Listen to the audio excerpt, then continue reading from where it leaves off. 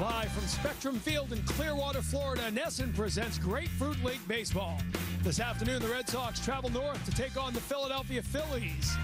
Hello and welcome, everyone. Tom Caron along with Steve Lyons as the Red Sox get ready to begin a two-day road trip, staying overnight as they will play in Dunedin against Toronto tomorrow. But today it's against the Philadelphia Phillies, and we're talking about Pablo Sandoval because coming into camp, a lot of people were talking about Pablo Sandoval. What would the lost weight mean? And what it has meant, certainly defensively, is he looks much more athletic. You know, Pablo gets to hit the reset button, the do-over thing, you know, so this is a big year for him to come in and show what he can do both defensively and offensively. And the loss of weight has been tremendous for him. We've seen added range. We see a lot more flexibility down there. We see him bend over and pick up a ground ball. This guy was one of the best defensive third basemen in the National League before he came over here. So defensively, he's back to being who he is. At the plate, switch hitting again, having a nice spring, hitting .333, couple of doubles, 5 RBI. Do you like his approach at the plate? I do. And when you're a switch hitter, man, you got to stick with that. He had one bad year hitting right-handed and kind of thought about going away from him. But, man, you put so much work into that over the course of your lifetime.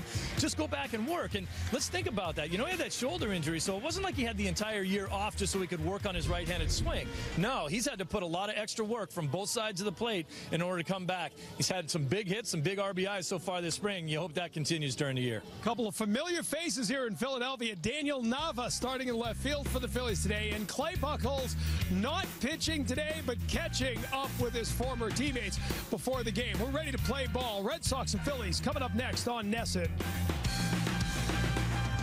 Chevy is the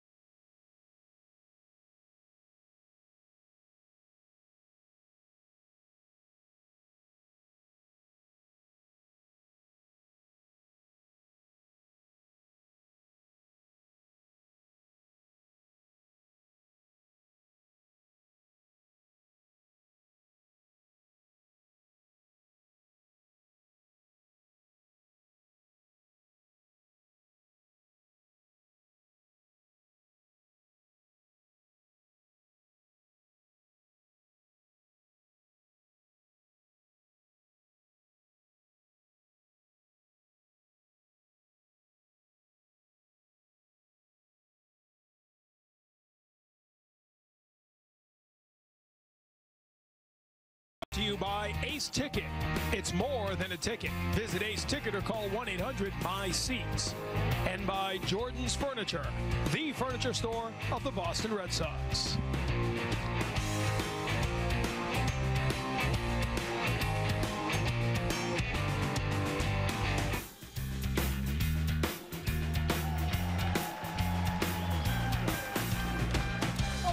Afternoon here in Clearwater, Florida, where the Red Sox and Phillies are ready to go at it. Spring training version of interleague play, Grapefruit League play, as it were today. The Red Sox trying to get to 500 on the season, 7 wins, 8 losses, and a tie. The Phillies right at 500, 7 up, 7 down, and 2 ties in spring training play. Take a look At the Red Sox lineup today, in center field, it's Steve Selski, Josh Rutledge, the shortstop, Pablo Sandoval at third, Alan Craig, the designated hitter, Blake Swihart catching, Matt Dominguez at first, Carlos Quentin in left field, Junior Lake in right, and Mike Miller is your second baseman. Blake Swihart having himself a hot spring.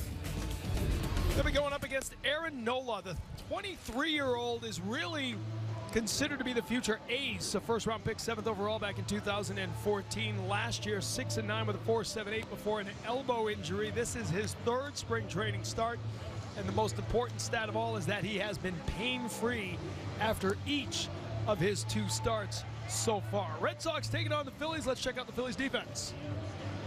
Steve? Yes, sir. Check them out. There they are right there.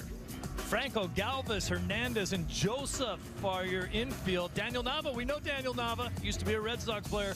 He's in left field. Quinn's in center. He can fly. Saunders, we know him from his days with the Toronto Blue Jays. He's in right field. Nola's your pitcher. And guess what? Brian Holiday behind the plate. Former Red Sox as well. The umpires for this one, Eric Cooper is home plate umpire. Vic Carapazza, Ronnie Teague, and Junior Valentine are on the bases. We are underway. The Sox, after a split squad game yesterday, kind of a 2-day road trip here today. They take on the Blue Jays in Dunedin tomorrow. It's kind of the busiest stretch of this middle March portion of the Grapefruit League calendar for the Red Sox. Nobody wants me to talk about humidity, but I'll tell you like it is. It is a humid day here in Clearwater. Temperatures in the 80s, a chance of rain, they said, but I think we're going to be okay. A lot of traffic in the area today. The St. Pete Grand Prix going on just on the other side of the bridge, so our entire crew spending a lot of pregame time figuring out how to get home. Did you drive your open-wheel vehicle down here? I did not. I've been disqualified from any Grand Prix competition because of previous driving violations, and we're underway here at Spectrum Field. A lot of red on hand as the red-clad Philadelphia Phillies take on the red-clad Boston Red Sox. Steve Selski leading off. Selski's had himself a nice camp so far. Team very impressed with what he's done so far here in camp. Former Cincinnati Red. Got off to a really hot start. Hit a skid here recently over the last week or so, but he's still making solid contact. Drives the ball. Corner outfielder by trade, but they've had him playing center field quite a bit. Swing and a miss there, and very quickly Nola racks up his first strikeout of the game. Nola's got a 3/4 arm delivery, fastball, changeup, but a curveball that 2 years ago at the age of 22 got everybody's attention. Some have called it the signature pitch of the Phillies organization. I didn't know an organization could have a signature pitch. I thought a signature pitch went right along with one guy, maybe the guy who throws it. Well, Nola throws it well when he's on his game, and he faces Josh Rutledge here. And he's thrown nothing but strikes so far. He had a 9-start stretch last year from late April into June where he went 5-2 with a 1.68 earned run average. 23 straight scoreless innings in that stretch. And then they said that signature curveball kind of flattened out on him. And after that, late August, went on the DL. They decided that they didn't need to have any kind of a surgery, so he rehabbed, but he never did come back. Slated to be their number 5 starter this season. And Rutledge drives one to left field. First hit of the game with one down here in the first for the Red Sox. And to bring up Pablo Sandoval, who we talked about in the open. Sandoval had himself a nice spring as Josh Rutledge gets base hit.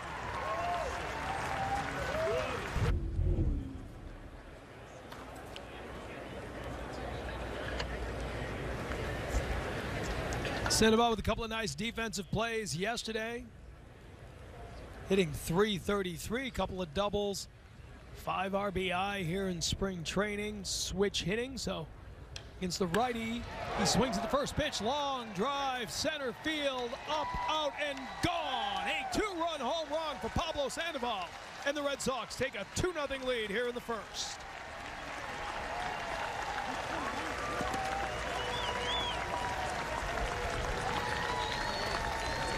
lot of Red Sox fans in the house here at Clearwater, and they're loving what they're seeing out of Pablo Sandoval. We talked about in the open, he has got such quick hands, big hand strength, and he's a wrist swinger. You see him kind of get the bat head into the hitting zone and then wrist that ball out of there, and you can see how strong his hands are.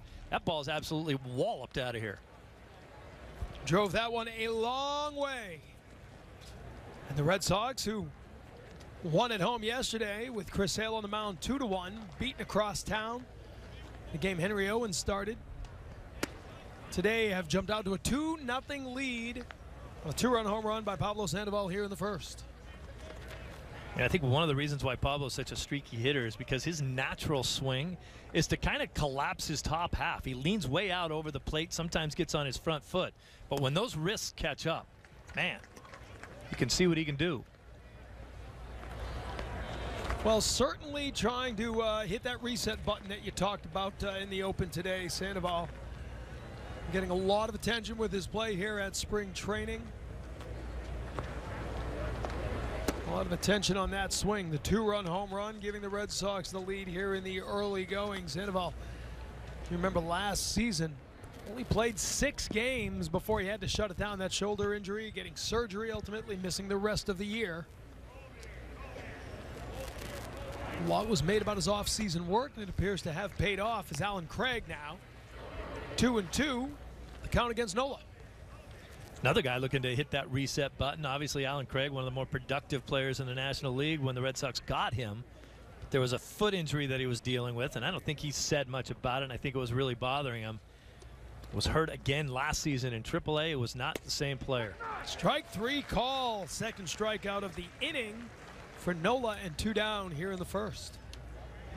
You know, when hitters know that you've got an excellent breaking ball, in the back of their mind, they start thinking they may see it with 2 strikes, and then Nola just freezes you there with a fastball in the outer half.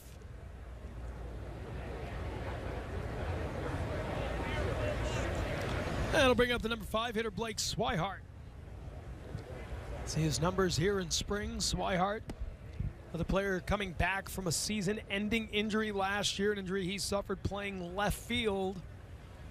Now back catching once again and having himself a good spring.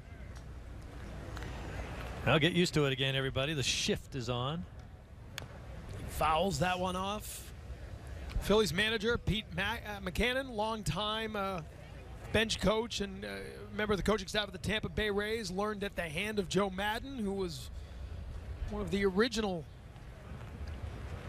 overshifters, if you will, as a manager. Guy who loved to have a different defense for every batter.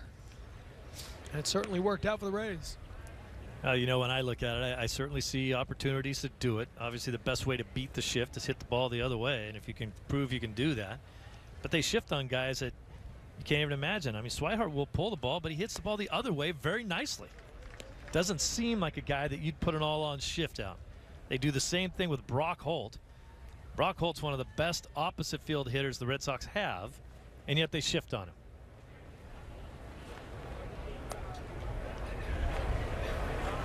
2-2 the count here to Swihart. Drives this one to right center field. That'll find the gap. Over the shift, through the shift, and all the way to the wall. Swihart thinking 3. He rounds second. Here comes the throw, and he's in there. A triple with 2 outs for Blake Swihart here in the first. Really good read by Blake Swihart right there, coming around the bases. He made that decision to go to third long before he ever hit second base, and you can do that because this play's in front of you. He hits it in that right center field gap. He's running right towards the baseball. He can see what's happening. He doesn't need any help from his third base coach. He's going to make every one of those decisions on his own, and he decided about halfway to second he was going to third.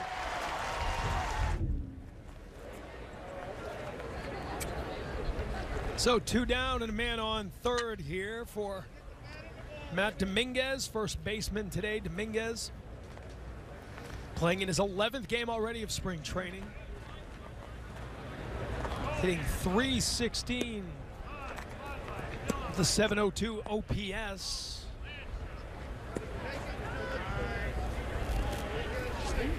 Dominguez, one of those players getting a good long look here at spring training. They like what they've seen so far from Dominguez. First-round draft pick of the Florida Marlins back in 2007. 362 Major League games over the course of his career. Won a Gold Glove in the minor leagues. A terrific defensive player. High pop-up here. Joseph, the first baseman, running in, calls for it, and he makes the catch for the third out of the inning. But the Red Sox take a 2-0 lead as the Panda, Pablo Sandoval, goes deep for the home run, a 2-run shot. Sox with that 2-0 lead after half an inning. What is going on? Today we're going to run a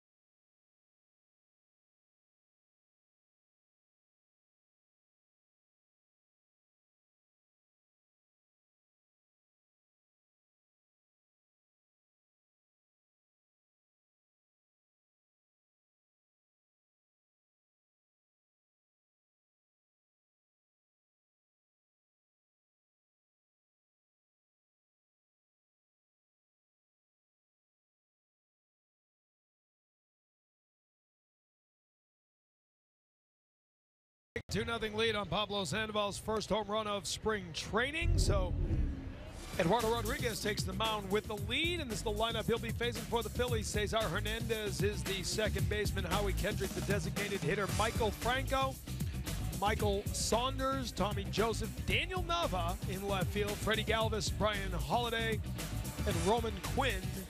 The lineup going up against Eduardo Rodriguez, who's making his third start of spring training. He gave up 2 earned runs on 3 innings of work against the Nationals on Tuesday.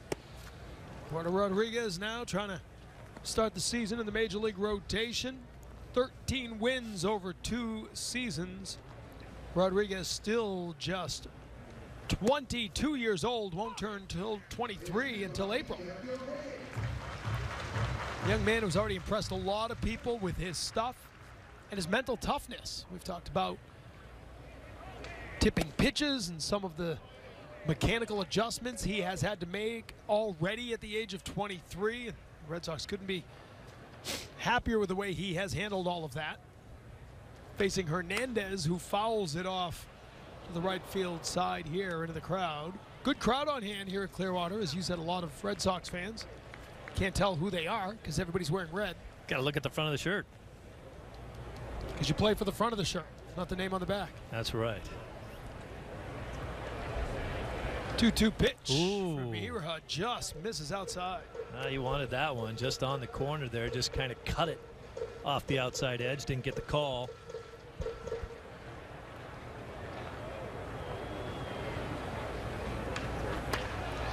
Hot shot into the crowd on the right field side. People scramble as Hernandez stays alive. Hernandez hitting .250 in spring training play, the switch hitter. Phillies look like they're going back to the old Phillies of the early National League days, where they have a great home run hitting ballpark, but they need some speed as well, and they're adding some speed to that lineup. Hernandez is one of those guys. And he draws a walk. Rodriguez thought he had him earlier in the count, didn't get the call, so the walk to lead off for Hernandez. As we take a look at the Red Sox defense. Well, defense around the infield is Pablo Sandoval over there at third base. That's where he's going to be this year. Rutledge at short, Miller at second base, and Dominguez at first. In the outfield, Carlos Quinn making a start in left field. Steve Selski in center, and Junior Lake in right field. I'll bring up Howie Kendrick with Hernandez aboard. Nobody down here in the first Kendrick acquired right after last season from the Los Angeles Dodgers for Darren Ruff and Darnell Sweeney.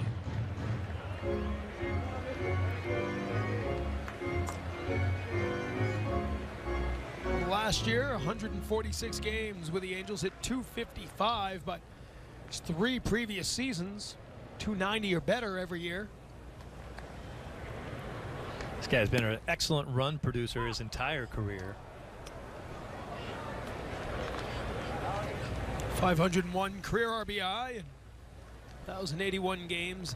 You know, it's an interesting time for the Phillies. It's kind of year 3 of a rebuild. Ryan Howard, the last member of that 2008 team to leave, as Kendrick, with the chopper to short Rutledge, tried to turn back to his right and couldn't play it. Everybody aboard. Nobody out here in the first. We talked about this in yesterday's game about how infielders have to decide what hop they're going to get. He wanted to come in and get the big hop, but decided he wasn't going to get there in time, so now he had to back off, which is okay, but when you back off, now you have to hurry. You not only have to hurry to get the out at second because of the speed, you're not going to turn a double play, and when you start to hurry a little bit, you make mistakes, and that's what happened to Rutledge right there. Tried to throw the ball before he got it in his glove. And Swihart already out to the mound for the second time tonight as he tries to get everything settled. The man on. They go over the signs. Michael Franco with nobody down and 2 aboard. An opportunity here after the error for Rutledge. Erod yet to give up a hit. Yet to record an out. Red Sox a little sloppy over the last couple days, and erred in yesterday's game. One right here. They had been playing the best defense of any American League team in spring training. 3rd best in the big leagues.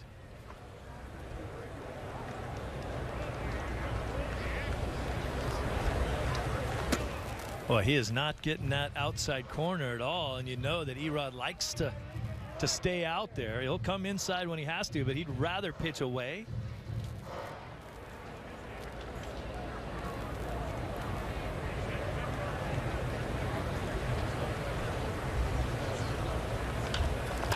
Franco fouls it off. Franco certainly a cornerstone of the rebuilding movement. Just 24 years old last year, led the team in RBI and slugging percentage at 25 homers, 49 extra base hits.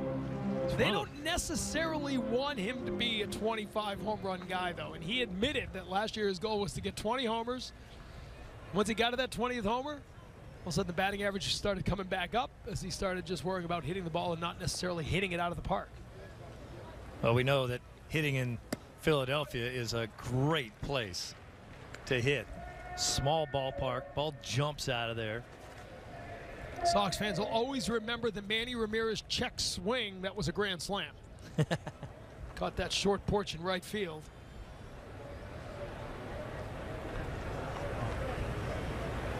Three-one count here is Erod. It's the ground ball to third. Sandoval with a snag. Gets it over to second in time for the double play. More terrific defense from Pablo Sandoval. Hernandez gets to third, but now there are 2 down for the Sox. That's picking and grinning right there. This is such a tough play. He made the same decision. He knew he couldn't get that big hop, but he had to go get it. He got an in-between hop.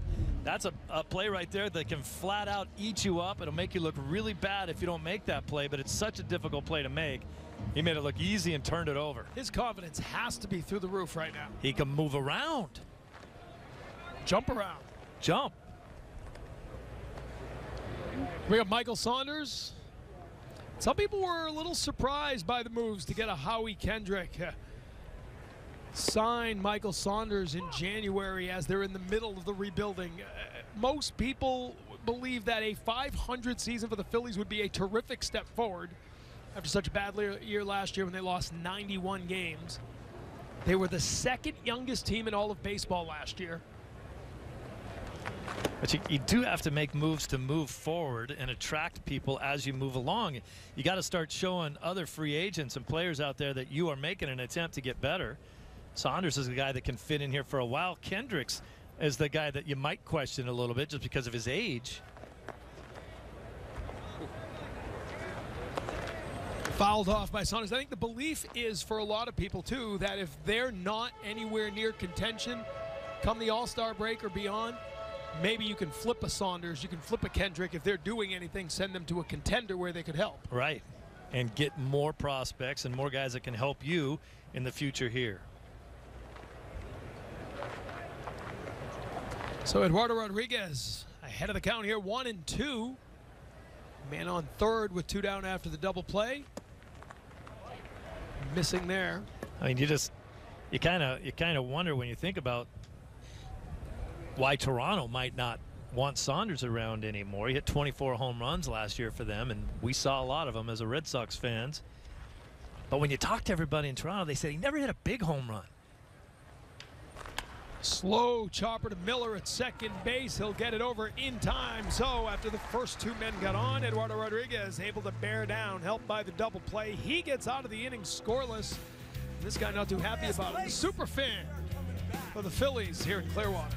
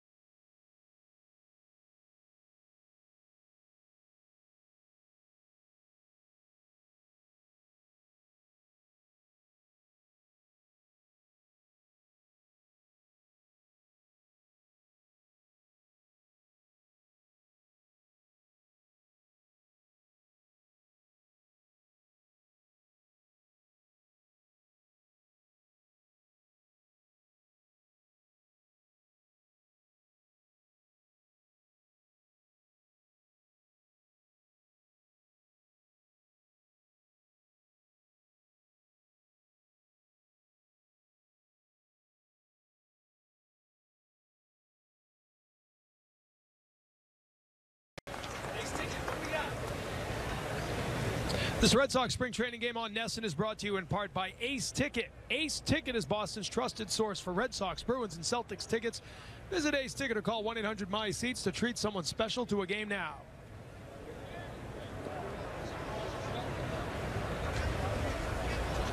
Welcome you back here to Clearwater, where the Red Sox and Phillies going at it, and the Red Sox have a 2-0 lead. What a good escape job by Eduardo Rodriguez. Nice. Got a couple of sweet plays out of his infield and kept his head down, keep working. First and second, nobody out. That can be ugly. And leading off here is Carlos Quentin. Interesting minor league signing for the Red Sox, Carlos Quentin. A blast from the past, huh? Hasn't played Major League Baseball since 2014 when he appeared in 50 games for the San Diego Padres. And he gets hit to lead off the second inning. Nolan hitting Quentin. The first batter of the game is aboard. Quentin played in the Mexican League last year for Puebla. 5 homers. What they say, he lost some 30, 35 pounds? 35 pounds. Last season. Hey, he looks great. I asked him, I said, I didn't think you had 35 pounds to lose. He said, you know, I just kept lifting heavier and getting bigger. And then, you know, with age, I kept gaining weight, too. Hit 288 for the White Sox back in 2008. Trying to make a comeback. John Farrell has been so impressed with the attitude. You know, here's a guy playing on the backfields where nobody is paying any attention. A guy who's played in more than 800 Major League games. And so today, with the 2 games on the road after a split squad yesterday, he said it's a great opportunity. John Farrell said, I talked to him the other day. I said, listen, when you feel your timing's there and you're ready to make an appearance, he goes, yep, I'm ready now. Yeah. Here he is. He's got more than 150 career homers. It's an interesting sign. Junior Lake now, the man aboard and nobody out. Now, it's funny, I was talking to him before the game, and I said, I talked to him about the weight loss, and he just said, look, he goes, I really love surfing. I have a passion for surfing now. And I said, I wanted to lose the weight because I wanted to be able to surf without pain. And I got on this program and I lost so much weight and was feeling so good, I figured I need to call somebody and get back. The Red Sox answered his call and they said, sure, come on in. Big swing and a miss there for Junior Lake. I'd like to lose some weight and go surfing too. Yeah, without pain. He said he wasn't sure if he still had a career in front of him. Most of it's certainly behind him, but he said he felt so good. He said, I want to go through this thing with no regrets, and I still think I have something in the tank. Well, he's gotten himself on base here after getting hit by the pitch. Junior Lake trying to do something with the opportunity. 1-1 the count to Lake. Ground ball here, and that'll get up through the middle. A base hit for Junior Lake. Quentin advances to second base. 2 on, nobody out here in the second for the Red Sox.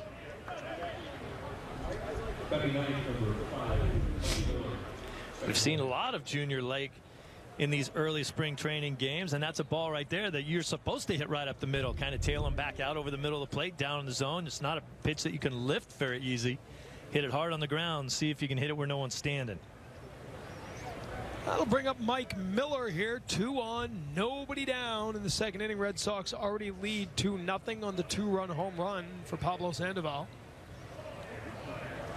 Phillies mildly expecting a bunt.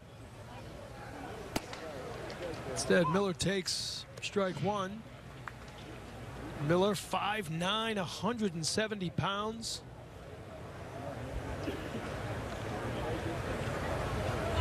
Made his Major League debut last year. June 27th, he got in the game against Tampa Bay, replacing Dustin Pedroia.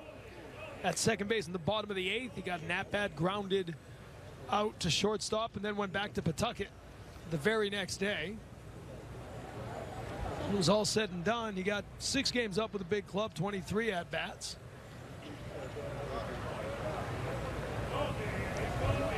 Hitting 182 here in spring training play so far.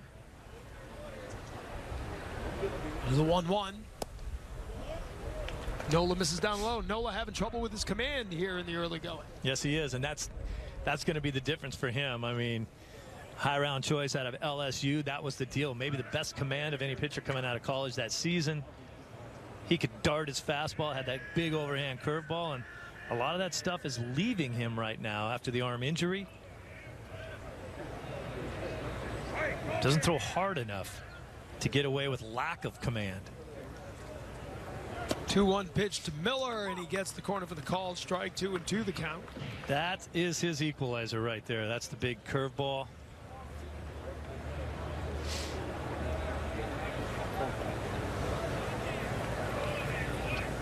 The hope that Nola can stay healthy and get through a full season. That Clay Buchholz can regain his form here in a new environment. We'll talk more about Clay Buchholz in Philadelphia in just a bit. Miller swings and misses. Strike 3, first out of the inning for Nola. That's right there, just getting fooled by the arm action. There's a good look at Clay Buchholz. Watch this breaking ball. You swing at it right there thinking it's a fastball. You think that's middle in, I'm going to hammer it, but there's just so much action on it. He gives you a good look. He gives you a really hard motion like it is a fastball, and then that ball just falls off the table. You've already committed. I would have swung at that pitch too. I gotta tell you. And I'd be sitting over there on the bench right next to Mike Miller. A lot of guys in each dugout who would have swung at that pitch. Oh man, I think that was a great angle. Selski fouls it off down the third base line. That was a great replay angle that we showed you there. And you know, fans at home, they sit there and they say, how can you swing at a pitch like that? And I thought that was a great angle for us to show you how that pitch looked like a fastball right down the middle when Mike Miller started to swing at it. You're saying Clay Buchholz, got to talk to him for a little while before. Yeah. Strange to see him in a uniform, although the red, as he said, makes it a little easier. Wearing number 21 after all those years is number 11 because Jimmy Rollins wore it for 15 years in Philadelphia, and even though he's gone, he said, I'm not taking that number.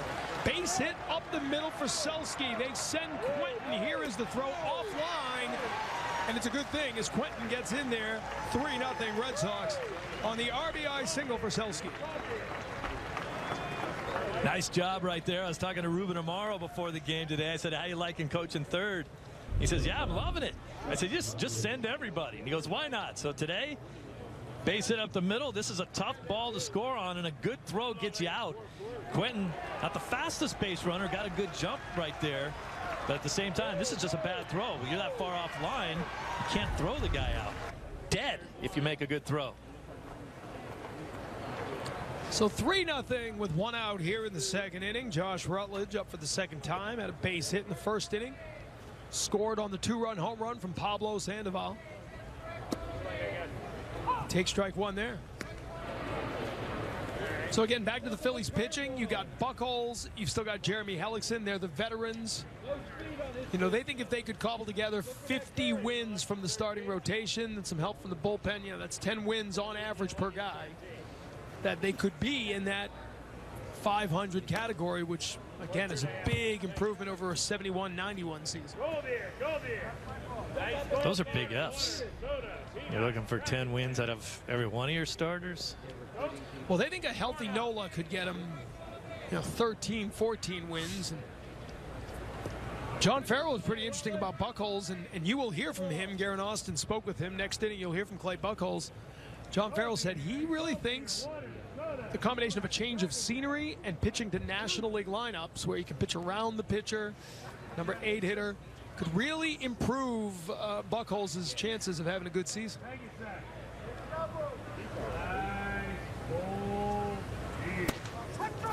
Strike 3 called. He got that outside corner. Eduardo Rodriguez hasn't found it yet, but Rutledge looks at a called third strike. Rutledge is going to go back to Erod and say, hey, keep trying that, because I just got rung up on it. It's kind of a double-edged sword, I think, for Buchholz. I think pitching in the National League will help him. Won't have to go after the heart of the order, as you can get to the back half and throw to the pitcher. But at the same time, he does have to pitch in Philadelphia. It's just a great hitter's park. And he's been known to let balls get up in the air. That'll bring up Pablo Sandoval. Sandoval with a 2-run home run back in the first inning. With Rutledge aboard, his first of the spring. It's our Keep It Moving moment, brought to you by Old Dominion, as Sandoval didn't wait around. First pitch swinging. Wow, look at those strong hands that he has. As I told you before, he lunges a little bit. He's a front foot hitter. He doesn't always look like he has a picture perfect swing. Swinging a bat and playing some D.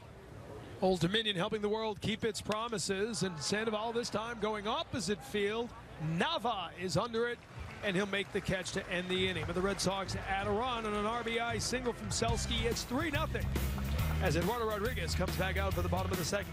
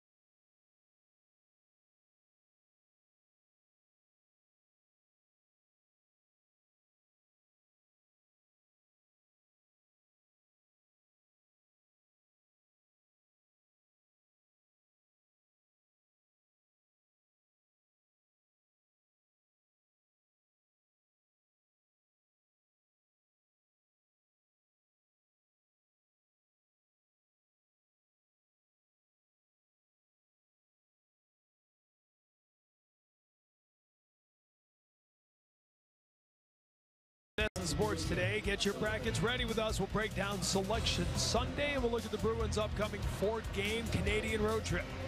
SN Sports Today is presented by People's United Bank. See what know-how can do. Let's see what Eduardo Rodriguez can do here in the second inning against the Phillies. Hernandez and Kendrick both reached a walk and an error. Then Franco, the 5-4-3 double play. Saunders grounded out. Erod got out of it unscathed. Facing Tommy Joseph to lead off the second inning here, 25-year-old who was acquired in the Hunter Pence deal from the San Francisco Giants. Big pickup for them, too, the way he's filled in over there at first base and pretty much made it his own. Howard gone, and Howard missed a lot of the season last year. Joseph stepped in there, hit 21 home runs, and drove in 47. Fouled off to the right side. You know, the rebuilding's already been going on, obviously, but Ryan Howard leaves. They traded away Carlos Ruiz last year. That was the end of that sort of golden era, if you want to call it that. The 08 championship. I think the playoffs 5 straight years. Yeah. It was all said and done. And probably should have won more than one. Yeah, Joseph drives this to center field. Selski got a late start on it, but he gets in there for the first out of the inning. But now you're in it all the way as Charlie Manuel. Looks like him. As you know, he had. You think about the pitching staffs he had and the guys, the veterans he had. We talked about Ryan Howard. Go all the way back to Shane Victorino, Jimmy Rollins, those guys. Rollins, Chase Utley. They're all gone. And now you've got a new crop of young players and a couple of veterans in there like Daniel Nava. First pitch swinging like he did on that grand slam in his major league debut. This one goes all the way back to center field, and it's off the wall. Rolls back from the wall, and Nava trying to get to third, hustling all the way through, and he slides in with a triple. Daniel Nava with a triple against his former team with 1 out here in the second. We all remember his first at-bat, one of the most famous swings in recent Red Sox history. Joe Castiglione, the radio play-by-play guy, said swinging that first pitch might be a fastball, might be the only one you see. And he hit a grand slam. It's the second time in Major League history that somebody hit a grand slam on the first pitch he ever saw in the majors. And it was against the Philadelphia Phillies. There you go. A little payback right there with the triple off the center field wall. It seems to me like the outfielders might be having just a tad bit of trouble picking up the ball right now. I think Selski knew that was hit over his head, but I don't think he thought it was hit that well.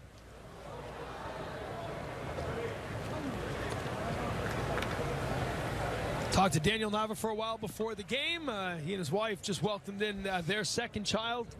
He said, the plan is that is all. We will stick to man-to-man defense. We're not going to try to go zone. Can't get outnumbered.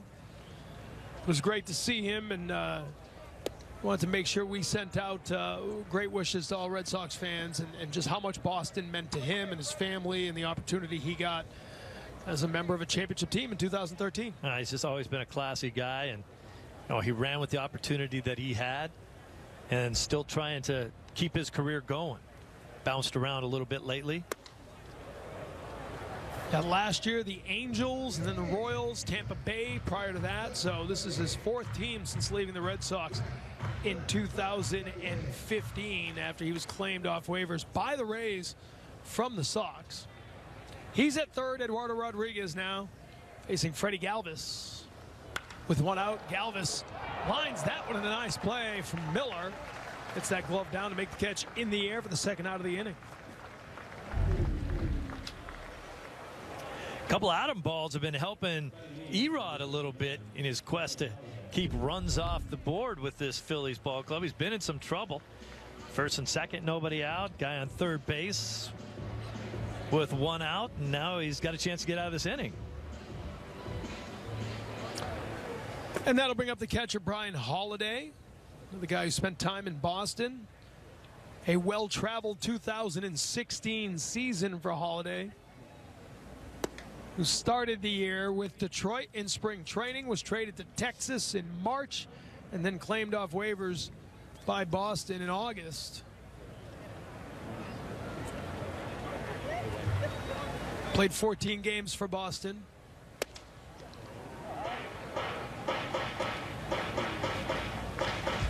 As a player, you never quite understand why you end up going and playing for certain teams when you play for them, but obviously the connection with Holiday and Dave Dombrowski from Detroit was a good reason why he ended up playing for the Red Sox.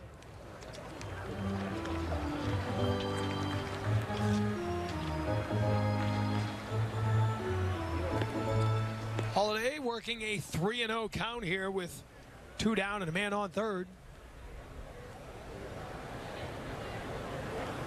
Rodriguez gets the called strike.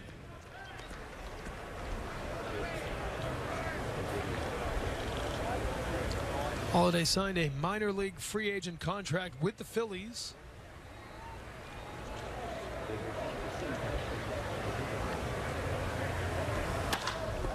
Fly ball here to center field. Selski drifting back. He'll get under it and he'll make the catch. So a triple from Daniel Nava is for naught. And Eduardo Rodriguez gets through another scoreless inning. 3-0 Red Sox after 2.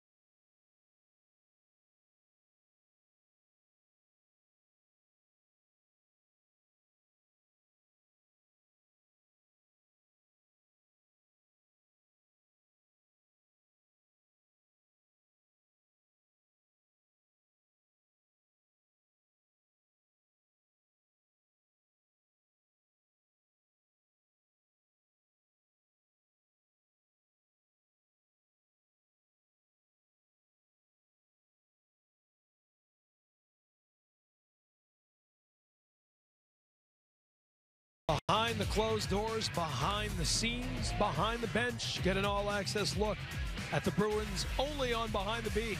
Catch an all-new episode before the Bruins game tomorrow night at 8:30 on NESN. 3-0 Red Sox leading as they come to bat here in the third inning. Craig, Swihart, and Dominguez due up.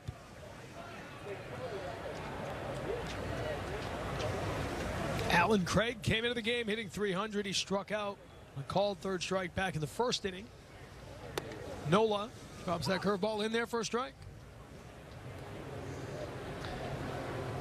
Thanks for joining us. I know it is cold. I know you are bracing for a nor'easter up in New England. Hopefully a little baseball and maybe a shot or two of the palm trees warm you up as you get ready to deal with blizzard warnings. What have you been hearing as it's getting closer to the time? Hearing Tuesday, is it getting more severe or backing off a little bit? Oh, I think it's a direct hit. The only question now is will there be rain on the coast? You know how I get caught up in this weather stuff. Nor'easter ends up being a circulating band of moisture back in off the ocean, you know, Steve. Yes, I do. Drawing energy and moisture out of the Atlantic and bringing it back in. Do you have any? Do you have a Doppler? Do you have a Doppler 7000 it's all in your upstairs. bedroom? It's like you with the stats. It's all, you know, I got it all in my head. Right there. Jet stream bringing it up as the storm forms in the mid-Atlantic and comes up the seaboard. It's why Maine, growing up in Maine, you get nailed by the nor'easters because, you know, Maine kind of sticks out and the nor'easter actually brings it out of the Gulf of Maine. Yeah, and that's that circular motion that you got, the circular band of moisture. If this was a green screen, I could bring the map up. You probably could. Just throw something right up there on it, see if it sticks. Coming in off the NESN coast there, heading back towards the Red Sox logo. Man, hanging out with you is like going to a college class. That's why I never call you after the game's over. Yeah. Craig swings it off there. You had no problem with the setting of the clock last night? Not at all. Yeah. Unlike me. Well, you had a little trouble. Well, I didn't understand why it happened. I was victim of it. Yeah. Apparently the clocks in our hotel set themselves an hour ahead automatically. How do they know? I don't know, but I preemptively set it an hour ahead before going to bed. Therefore, when I left the house at the apartment at 6:30, it was actually 5:30, which in reality was 4:30. Craig, shortstop Galvis is there, and he gets it across in time for the first out of the inning. I set no my watch traffic at all, by the way. None for me either, and I came an hour later. I said my phone, but it was in the other room, and I just jumped right in the shower and got dressed and got packed up and got ready to go. Yeah, thanks. Now they show me the clock. Yeah. You know what I found out? I was putting my watch on right as I left the door, and I'm like, wait a minute. It says it's 5:05, not 5:06. So it was an early day here at the ballpark. Well, I reset my watch before I went to bed, so I wouldn't even think about that. I figured my phone would adjust automatically, so I set the alarm on the phone. And then there's a watch right there. Who has one of those? For you millennials, that's a watch with dials. It's kind of like a sundial, only it's portable. Yeah, you actually have to know how to tell time, though. You know, none of that digital stuff. One down for Blake Swihart. I'm looking upside down. Is that? Yeah, that's that. He moved his clock ahead.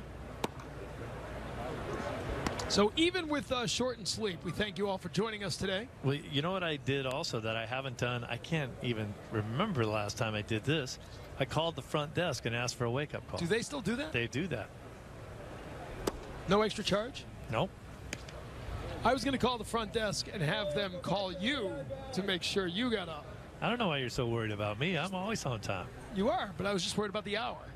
I know you need your beauty sleep. Didn't get it either. It's the 3-1 pitch to Blake Swihart. Fouls it off, so the full count now. Swihart had the triple with 2 outs back in the first inning. One of 3 hits in that first inning for the Red Sox. 2 more hits in that second inning. 1 down here in the third off Nola.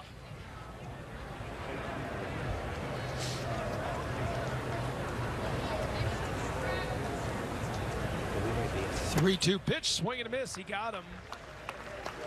So Nola records the strikeout. It is his 5th of the game and 2 down here in the third. That's a pitch you're really mad at yourself for not hitting. This is just a fastball.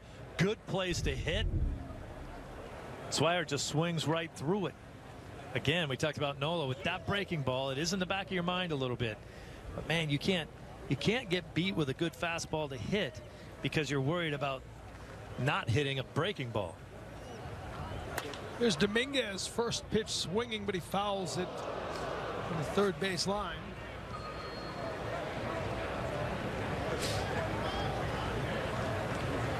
A little trouble with the ball out there. Well, stays in the game. She's ready to go. It's the hot corner. Extended. It is. Now, correct me if I'm wrong. I'm not sure if you know I always do. But I believe the restaurant chain Hooters actually started right in this area, Tampa, St. Pete, Clearwater area. Is that correct? I believe that is true. And down the lines, it looks like some of the girls from Hooters are the ball people, the ball girls down the line. Yes. I didn't know that was one of the things you had to be able to do. I mean, almost every team has ball attendants down the line that they hire for the games. And yes. I'm guessing there's a sponsorship involved. Well, geez, I hope. I mean, now if you want to go get a job at Hooters, do they ask you, can you catch a ground ball too? Yeah. Are you bartender, are you waitress, infield, outfield, you know? They have terrific chicken wings, by the way. Ground ball to shortstop. And a 1-2-3 inning for Nola, who settles down. When we come back, we'll hear from Clay Buchholz, the former Red Sox pitcher, now in a new home in Philadelphia. Garen Austin caught up with him. You'll hear that next. This is Pollen.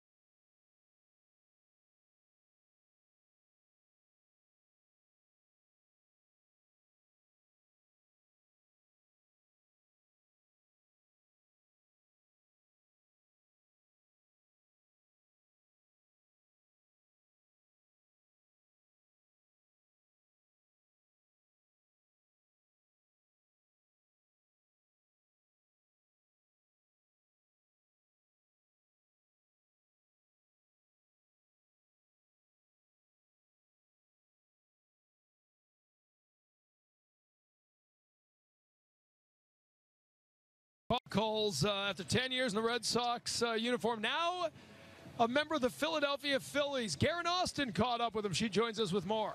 Well, TC, it was a very familiar face in the Red Sox dugout earlier today. Clay Buchholz caught up with his former teammates and John Farrell. He reflected on his time spent in Boston and his thoughts on the trade that ended his 12-year career with the Sox organization. At first it was a little different, just not being in the same clubhouse as I grew up in. But it was time for change, and that gave me like a fresh breath. I got to take a deep breath and realize that not too many people get to be a part of the same club their whole career. I think probably the last one left's Pee Wee. So with that being said, we got a good young group here, and I'm looking forward to helping this team do some special things this year. What was your reaction when you found out you'd been traded?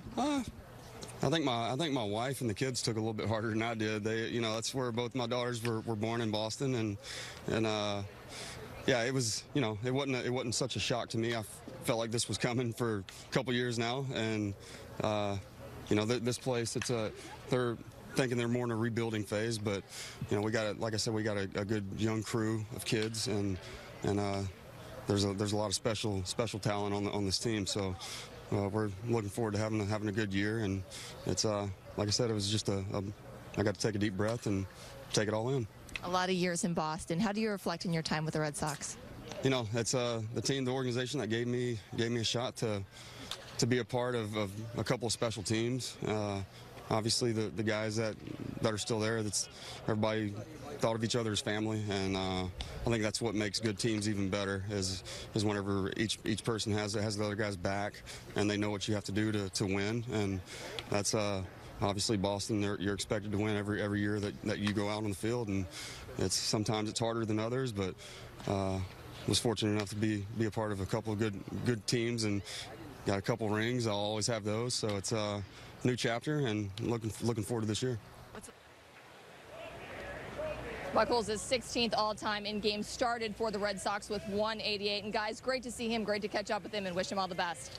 No question about that, Garen. Thank you. As the entire team caught up with him in the dugout, it was quite a scene. He spent a long time talking to Blake Swihart, who obviously had caught him at times over the last couple of years in the season and in camp. And by the way, as you were watching that conversation, Roman Quinn hit a home run off Eduardo Rodriguez, his first of the spring, and now it is a 3-1 game. A line drive shot in the left center field that jumped right out of here. Hitting home runs is not Quinn's strong point. Speed is what he's known for. Didn't have a home run last year in the big leagues. Rodriguez responds by striking out Hernandez. Yeah, Quinn didn't know it was gone until he was like 5 steps beyond second base. He was still in full sprint. I know, and he got to second base so quickly. That's why. He had this kick a fly. Turned the corner of second before the ball cleared the wall, so he didn't know what was going on. Great conversation with Clay Buchholz. And listen, I know Buchholz became in the target of a lot of criticism from fans and media in Boston, but when he was a young pitcher, the no-hitter, the 13-win half season before the injuries, as Hernandez with 1 out, now Kendrick, the ground ball to short, and Rutledge will play it. And John Farrell, I think, was dead on before the game when we were talking to him, and he said the biggest problem with Buchholz was that he was a victim of his early success. It was a glimpse of what could be, and then the injuries, and eventually over time just not able to become that guy again. And fans expected him to be that guy, as they had a right to expect because of what they had seen. Yeah, fan expectations can be a really rough thing on you when they think that you're going to be a great player, and you show those flashes of greatness but aren't able to do it on a consistent basis. And as time went on, he wasn't as durable and not as effective. And so it was, the lightning rod, he became it. Anything that was wrong with the Red Sox, people started to look towards Clay about it, and it wasn't fair. And Michael Franco, and hey, you said it before the game, the reset button. You used the expression for Pablo Sandoval. I think that's what this is for Clay Buchholz. It's a complete reset going to a new organization where you're one of the veteran guys on a young staff. Yeah, he has a chance, obviously, to be a little bit more of a team leader here, pass down the knowledge that he's gotten over his career, and go out there and pitch as well as he can at the same time. And he's right, I I'm sure it was a big shock to his family. Obviously, Lindsey, Buck, Olsen, the two girls. I mean, they were entrenched in the city of Boston and the community. Yeah, she did a great job with the Clay Buchholz Foundation. And by the way, they're expecting their third child in just a couple of weeks. He'll be going back to Texas for that, so congratulations to Clay and Lindsay. We'll take a break here. A run for the Phillies. Quinn with his first homer of the spring. It's a 3-1 Red Sox lead after 3.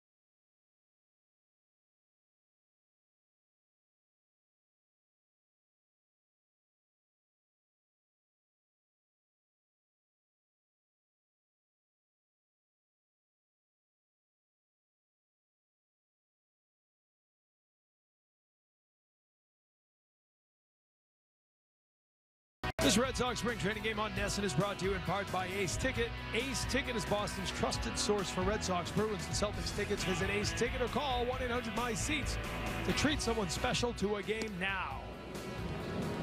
It's Carlos Quentin, who was hit by a pitch in his first at-bat with the Red Sox this spring, up from the minor league complex because of the need for bodies here with these 2 games on the road today in Clearwater, tomorrow at Dunedin. 154 career home runs for Quentin. A career .252 batting average, but some seasons in Chicago, a .288 season in 2008.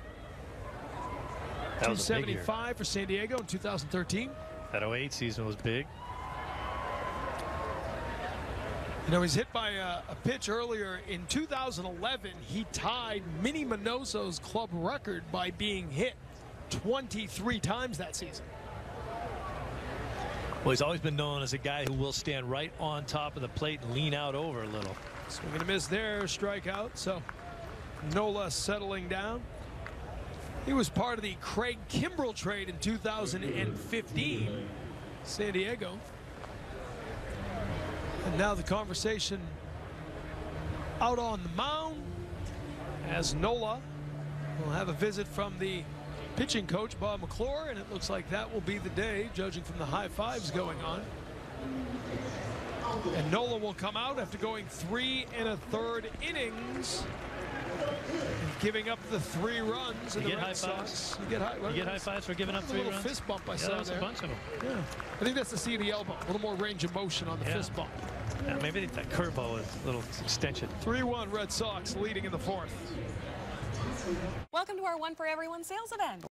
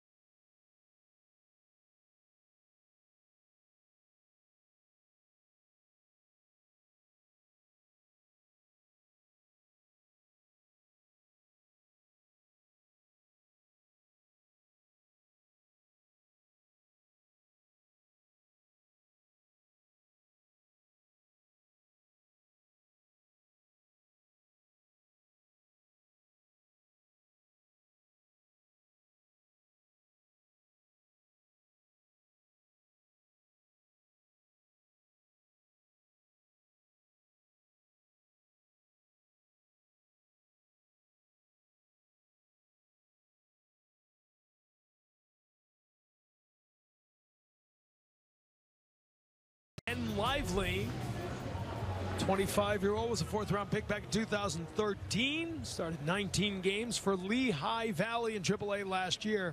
Second straight year, his whip was under 1, 0.93 walks and hits per innings pitched.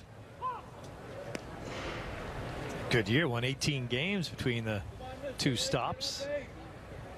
Yeah, 11 in AAA, right? Yeah, he led the league there with 11 wins. Was in Reading before that, 7-0. They got him out of there. So he's got a lively fastball. That was way too easy, wasn't it? And that's fouled off by Junior Lake. When I talk to people, they say he's got a good hop on his fastball. Not that lively, just a good hop. Just good hop. Late life.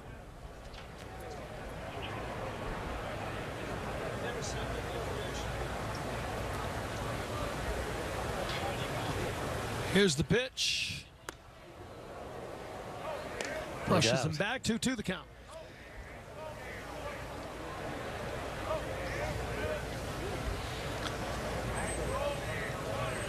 Lively led all minor league pitchers with the 18 wins last year that you mentioned. Talked a lot about how this count here to Junior Lake. Yeah, he talked a lot about how this team has been dismantled in order to start over, and Lively was involved in the Marlon Bird deal. He traded Bird away and got Lively.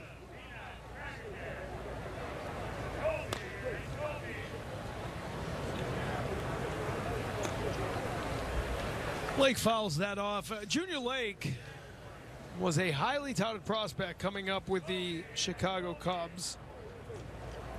Last season wound up playing 22 games with Toronto.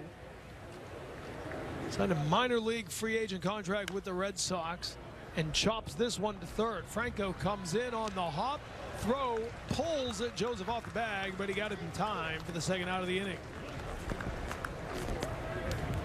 Jason Groom, should know the name by now. One of the most highly touted prospects as far as pitchers go in baseball right now. Jason Groom, the 18-year-old, was a first pick of the Red Sox last year, their first-round pick, and he threw 2 shutout innings today in an intra-squad game against Red Sox minor leaguers. He struck out 4.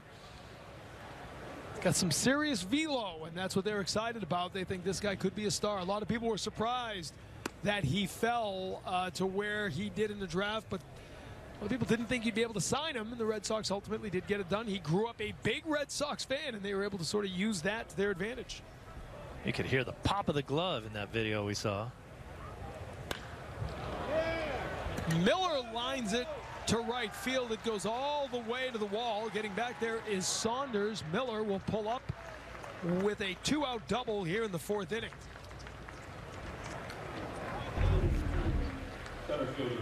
What would you say about that? Good piece of hitting?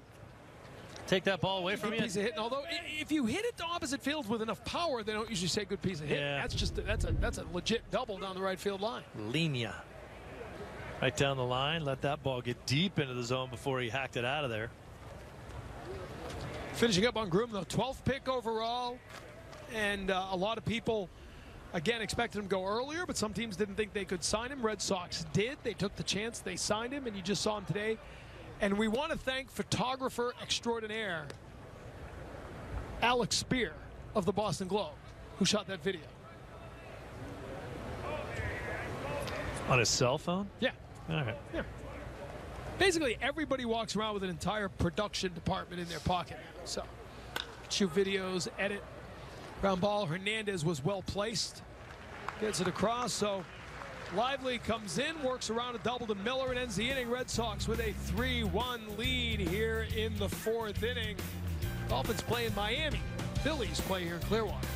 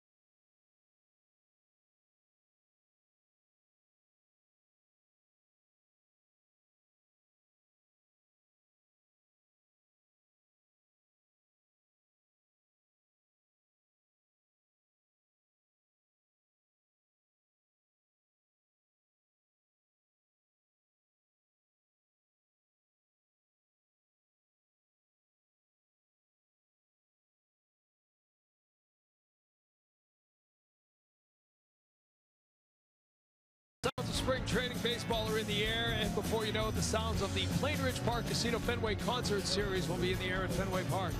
Limited tickets remain for James Taylor with Bonnie Raitt on August 11th. Get your tickets at redsox.com/James Taylor.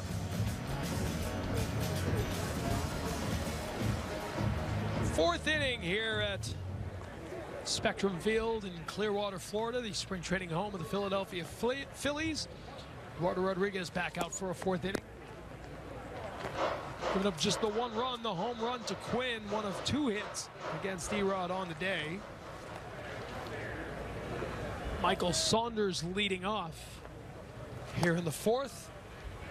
Chases after that one.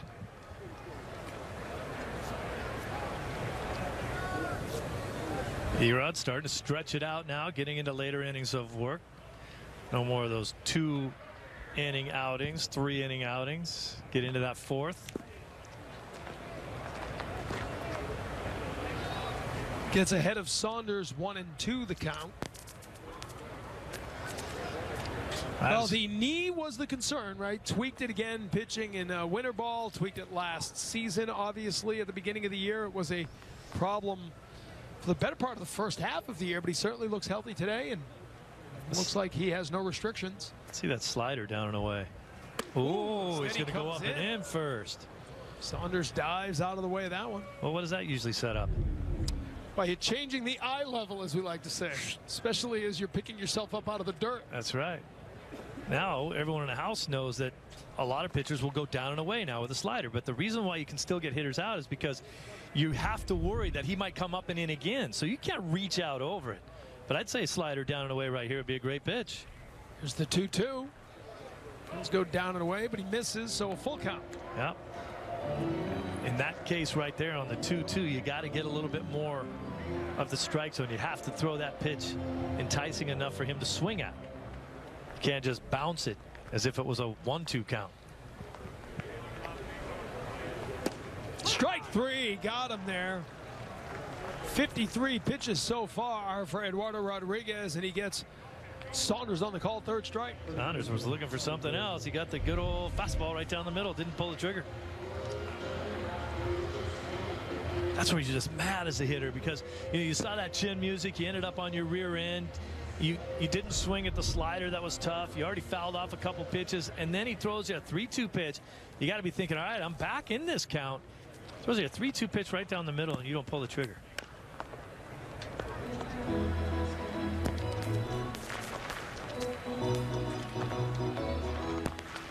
Let's take a look at the pitchers scheduled to pitch today. We got Craig Kimbrell coming in, Robbie Ross Jr., Heath Hembry, Kyle Martin, and Luis Isla, who we seem to say in every TV game. They save Isla for the TV games, I think. Yeah. Johnny Holstaff after Erod. It'd be good to see Kimbrell going. We saw him on Thursday. Was it Thursday or Friday? Friday, the game we did, right?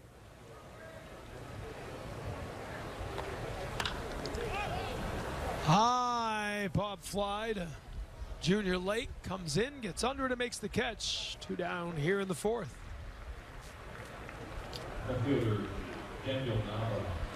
And that'll bring up Daniel Nava again, his 2nd at-bat of the game. A triple in the 2nd inning, but he was stranded there at 3rd.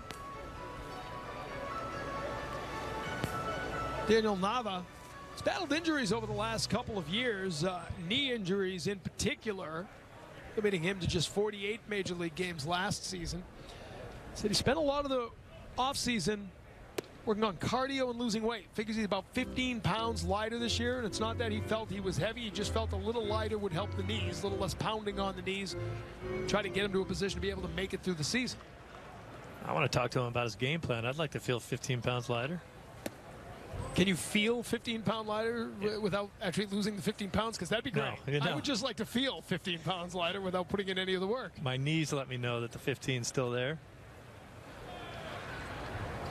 I posted a picture of Nava on Twitter earlier today, and it is amazing the reaction from Red Sox fans. He's just one of those guys that Red Sox fans really felt an attachment with, a guy who worked his way out of independent league ball. We all know the story by now. Originally cut from his college team, wound up being the equipment manager of the college team, ultimately getting a scholarship and leading his conference in hitting.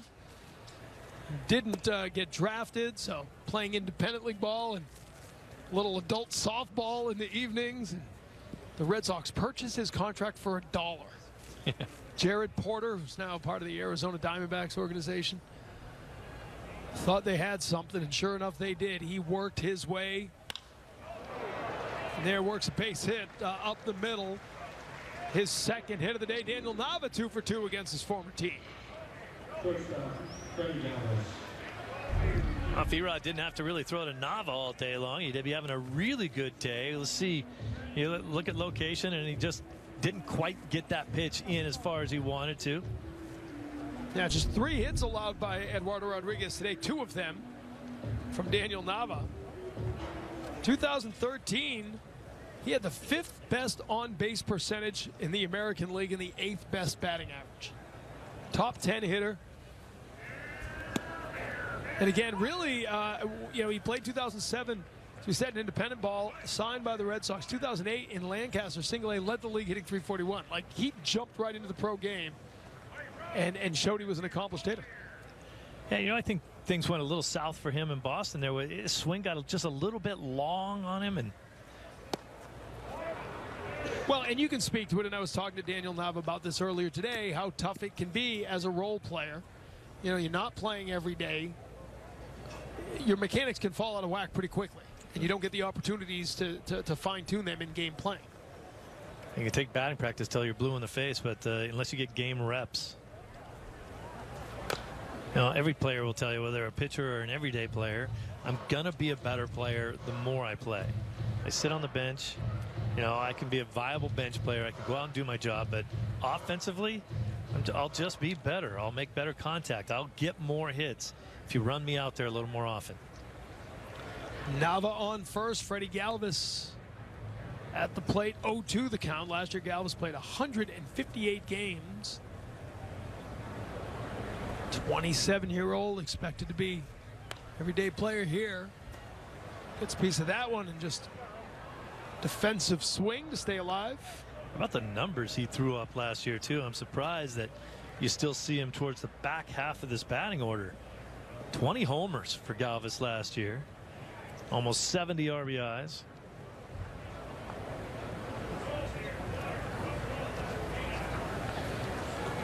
Oh, and 2 the count again. 2 full seasons with the Phillies now. It's being called up in 2014. Battling to stay alive here.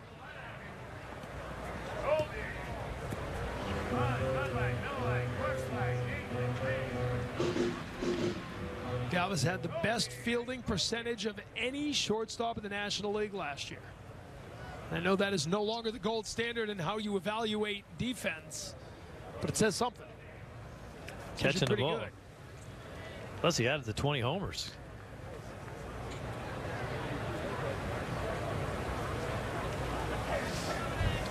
'67 pitches for Eduardo Rodriguez, and this is his 3rd start of the spring. Swing and a miss. He got him. 3rd strikeout of the game for Erod, and he gives up the 1 hit to Daniel Nava, but he works around it. Red Sox have a 3-1 lead after 4 as Rodriguez has looked good today.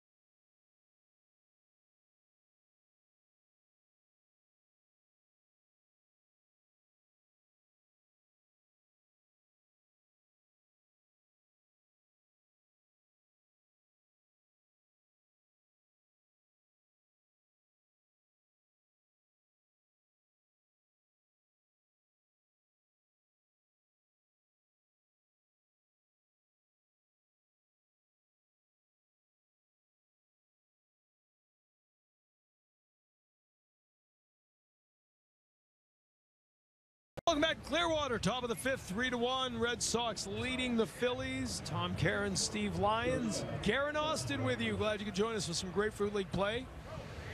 Hope you've been able to gas up the snowblower and get the shovels back down from the attic after you put them away. You put them away when it was 70 degrees in February. Ground ball here. Galvis after quickly. Good throw across in time to beat Rutledge. That's just mean. One as pitch, we're one sitting out. here in shorts and doing the game and you talking like that. You deserve all the Twitter backlash and Instagram backlash you get from all those Boston fans that are shivering. In Maine, okay? It's just that doesn't cut you any slack when you're sitting down here bad-mouthing the weather in Boston, knowing that you don't have to deal with it. But it's the price you pay for living in the greatest region of the world, New England. I can feel you backtracking. Right? Well, no, there's no question that I'm flaunting the fact that it's 80 degrees and just a little too humid here today. Oh, you'll really be upset if there's a little flash rainstorm. Oh, no, how could you go there? You're going to be so mad. Pablo Sandoval up for the third time today. Hit a 2-run home run in the first inning. His first of the spring. Sandoval hitting .333 here in spring training. He's had himself a nice run to begin the year. It's one thing to be in the better shape and to show you can move around, but he's turning some great defensive plays and hitting well. Lively out there, and second hit of the game for Pablo Sandoval. A base hit back up the middle. Other good thing about Sandoval, too, and this is... You're just coming into his wheelhouse right there. Anything anywhere near the plate, he'd love to hack at it. If it's a good pitch to hit, he's going to make solid contact. That pitch pretty much did nothing right out over the middle. But, you know, the thing about Sandoval, too, is it looks like his shoulder is healthy. And we alluded to that a little bit in the open. It wasn't like he just got to hang around and work on his game. He had to rehab an injury, shoulder surgery. So it wasn't like he could go full bore, taking 100 million swings and from both sides of the plate. So that shoulder's healthy and he's swinging the bat well. Everything's coming together for him right now. Alan Craig will step in and take a called first strike to start the at-bat. Craig up for the third time. He's over 2 with a strikeout. Ground out to short. 5th inning here in Clearwater. Red Sox with a 3-1 lead, looking to add to it. Off Ben Lively, the second pitcher of the day for the Phillies. He was acquired from Cincinnati from Marlon Byrd in cash considerations back in 2014. Has not yet made his major league debut. Lively misses. It's a 2-1 count. Last year was awarded the Paul Owens Award in the system as the best pitcher in the minor league system for the Phillies. Led all minor league pitchers with those 18 wins we talked about before. 28 starts, durable, 170 innings of work, which you love to see him building up the length. You don't have to worry about that if he makes the big club. He's going to get a shot at it, I think. I mean, you talk about an organization that is rebuilding. You mentioned before that they're hoping to get 10 wins out of their 5 starters. It's not a good feeling to be if you're the GM of this ball club, hoping to get 10 wins out of each of your guys. You better have a guy like this waiting in the wings that might be able to pick up the pieces if you need them. Well, you've got Hellickson and Buchholz in their 30s. Jared Eichhoff, slated as the number 2 starters, 26 years old. As Craig grounds this one, the chopper.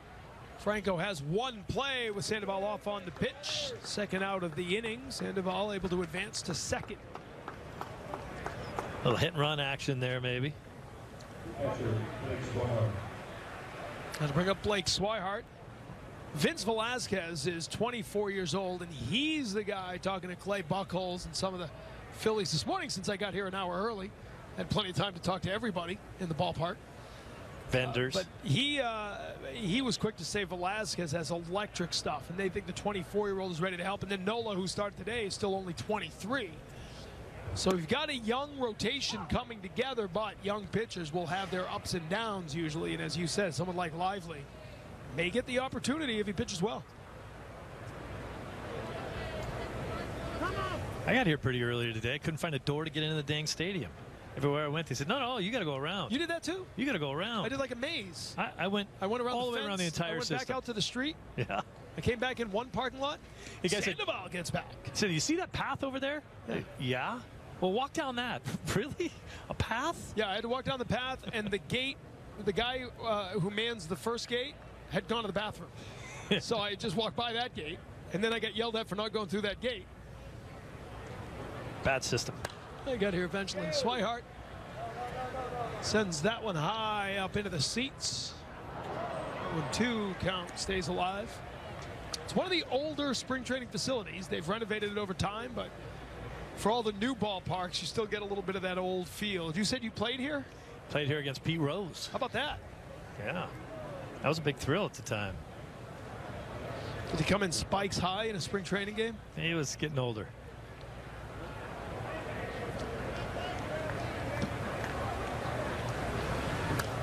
Swihart fouls that one off. You saw that sort of restaurant area over there in left field. Beyond that is where their Cloverleaf, the complex of ballparks and diamonds, is. I saw all that too because I was walking around out there. Yeah, I was back there for a while this morning trying to find my way into the stadium. Wow, you don't really have a lot of seats here for fans. How do you play games? I think they want to give you a nice tour. This one fouled back, just over the fence and out of play. Had a good chance to talk to Matt Stairs, the new hitting coach of the Philadelphia Phillies. Philadelphia legend hit that pinch hit home run off Jonathan Broxton. Eliminate the Dodgers. Indeed. I was there at the time. I'm sure you were. I'm sure you saw it from a different perspective. That ball is still going. Nobody hit Jonathan Broxton except the Phillies. And that guy, I played with Matt Stairs. Who didn't play with Matt Stairs? Well, he played for 13 different teams. Blake Swihart lines this one and it drops into center field. So a 2-out, 2-strike RBI single for Swihart, who's 2 for 3 on the afternoon. Nice, good adjustment by Swihart in this at bat from his previous one. We talked about how before it looked like he swung right through a very hittable fastball. They tried to do it to him again, and he says, I don't think so this time. A very hittable fastball again, out over the plate, and he spanks it up the middle.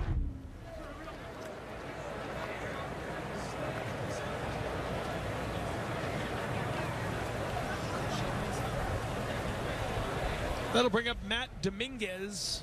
2 down and a man on. You know why I love Matt Stairs? During the winter, while he was a player, still a Major League Baseball player, in the winter he lived in Bangor, Maine, and was the head coach of a high school hockey team. I think he liked hockey more than baseball. He's Canadian. He lives back in Fredericton in the offseason, still coaching a high school team. Said they had a good year. This one fouled up high to the right side. Getting over there is Joseph, and he'll make the catch to end the inning for the Red Sox. Get a run on the RBI single from Blake Swihart, and they lead it 4-1. Sandoval with a couple of hits. Swihart with 2. Sox have a 3-run lead.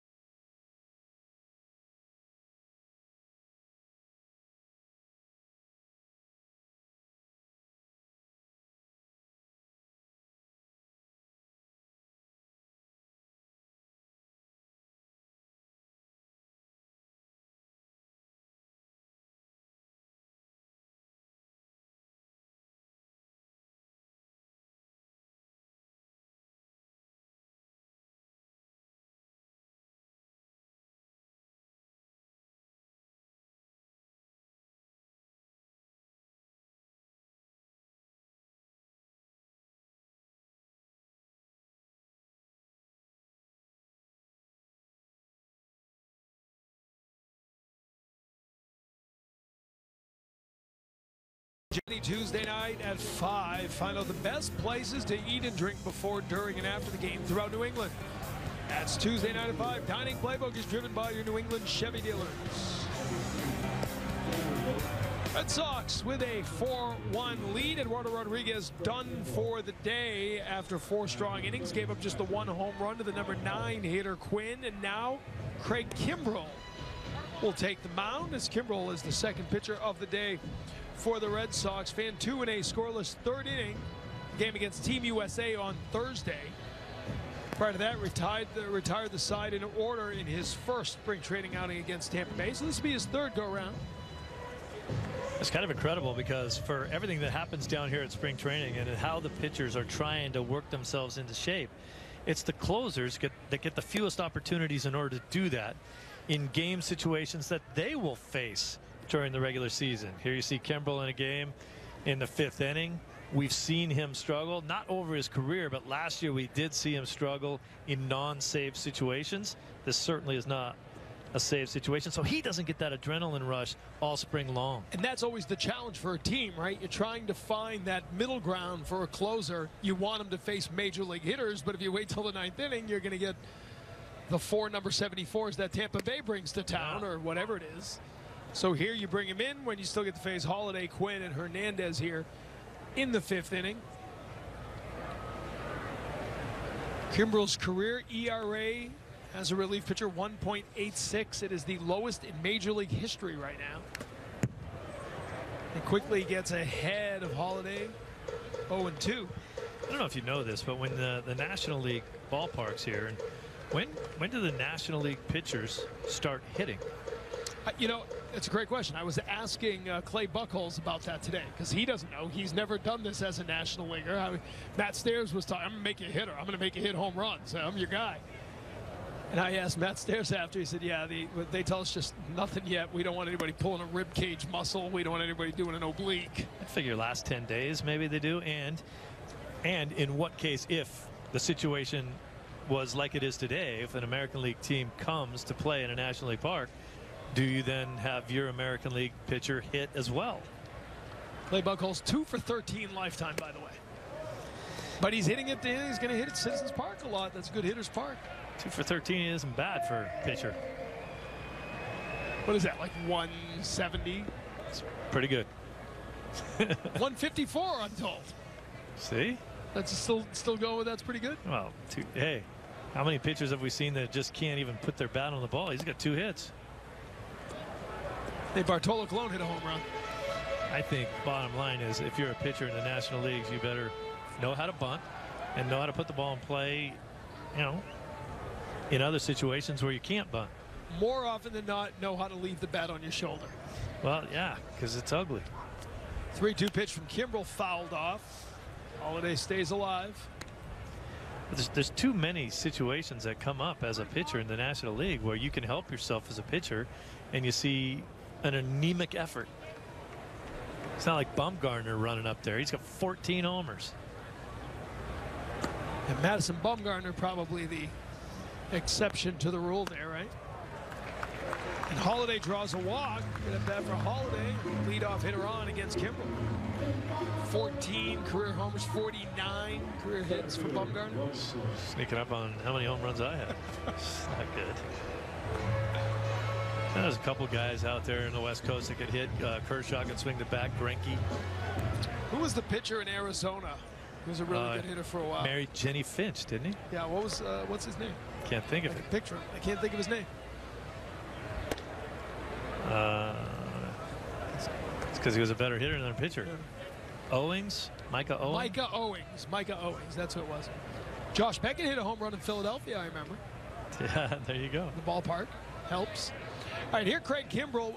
This was the problem last year, right? The non-save situations, and it was usually a walk to the first or second batter that would really exacerbate the bad inning. Facing Quinn here, who hit the home run in the 3rd inning to lead off, the only run of the game so far for the Phillies. Shows a bunt, pulls it back, 1-1 the count. And because Kimbrell loves to throw out of the windup, isn't in that stretch all that often.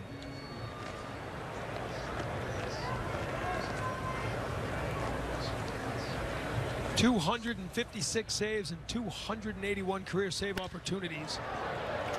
This one is a base hit to center field. Holiday will go around. And now nobody out and men on the corners for Craig Kimbrel. I meant to say about his delivery is when there's a guy on first base, it is a different delivery going into the stretch, worrying about guys on first base. He always has the same delivery. Now he has to worry about all the speed in this lineup that we were worried about coming up to face him.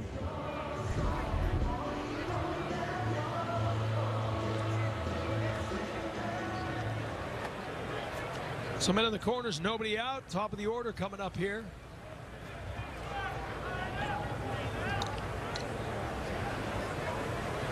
Four to 1 Red Sox lead in the 5th inning. Runner goes from first. Here's the throw from Swihart, not in time. That guy can absolutely fly. He steals 30 bases every season. Problem is he's always been banged up a little bit. They want to absolutely turn him loose at the major league level, but you saw that, especially against a guy like Kimbrel, who's not fast to the plate. You almost stick this one in your back pocket. Look at the speed out of Quinn. He's already there. Terrific jump. Pretty good throw from Swihart. Made it close. Hernandez is 0 for 1 with a walk. He walked to lead off the game for the Phillies, who got 2 men on with nobody out after an error to Josh Rutledge, but Eduardo Rodriguez got Franco into the double play, and then Saunders to ground out. To get out of the threat, here's a ground ball to Miller at second. He'll have to go to first. Run will score. And the RBI ground out for Hernandez makes it a 4-2 game.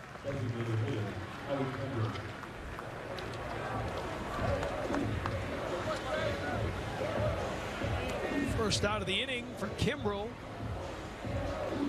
as Howie Kendrick will step up to the plate for the 3rd time. Reached via that error in the 1st, and then grounded out in the 3rd.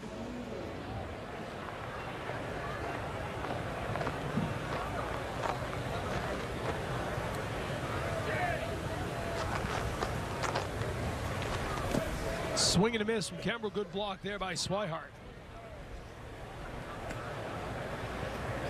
You just kind of see the comfort level change for Kimbrel when he goes into his stretch and delivery when there's guys on base versus when there aren't guys on base.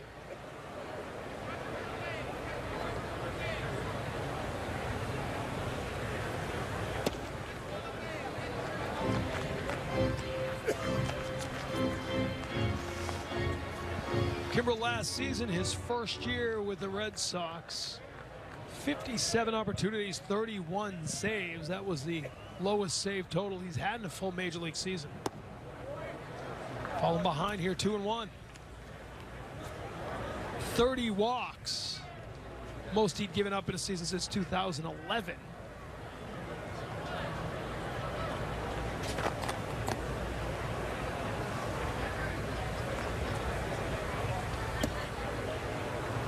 Catches the outside corner. 2-2 the count now to Kendrick.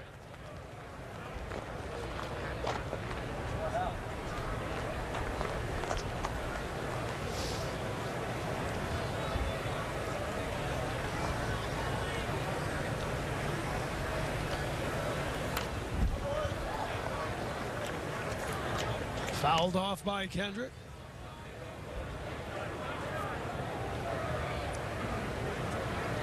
You know, I think everybody would agree that last year was a down year for Kimbrel. Certainly the kind of season a lot of clubs would be very happy with. Made the All-Star team. The knee injury, and they had said 3 to 6 weeks before he came back. Came back 3 weeks to the day. Seemed to factor in. Play at home, but the throw off the line.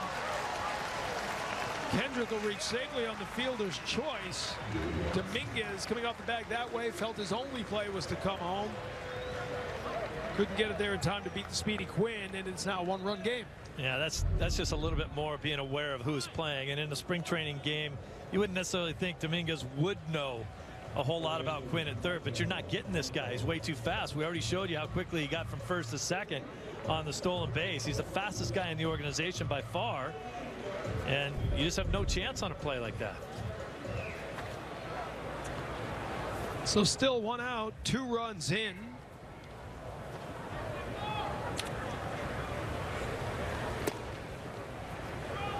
Franco takes ball one.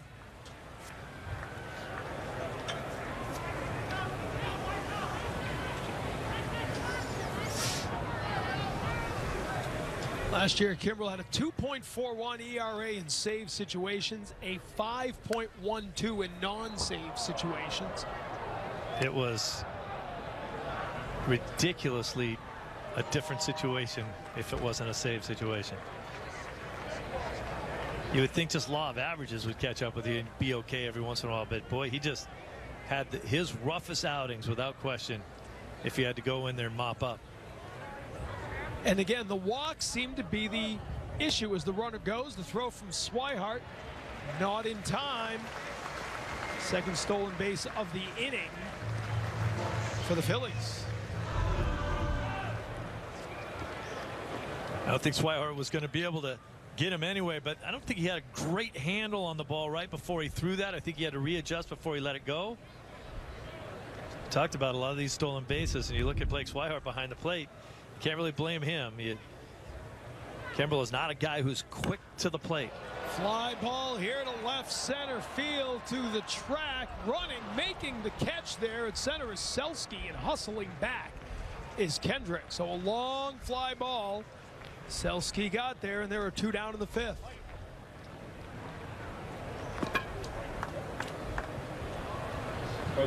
Nice play by the sometime center fielder Selski out there, covering some ground to make that play.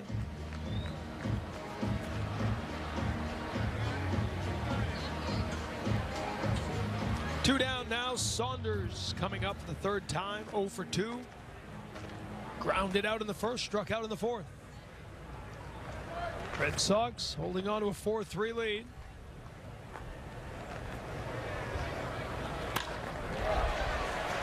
Base hit to right field. Kendrick being sent around. It's a tie ball game.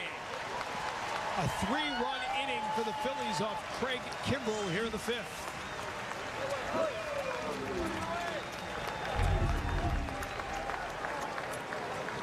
Well, check out location. It's just right down the middle. The velocity's there. Right around 96 on that pitch, but big league hitters will hit it if it's right down the middle. Yeah, a little foreshadowing up here, huh? Talking about the big trouble he has had without a save situation, and it's just a shame that you don't have many games down here that will give you that adrenaline rush to be a closer before the season starts.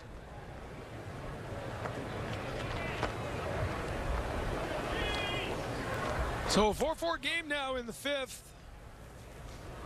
Seventh batter of the inning. It's a fly ball to center field. Selski back there. He'll make the catch to end the inning, but the Phillies score 3 off Kimbrel.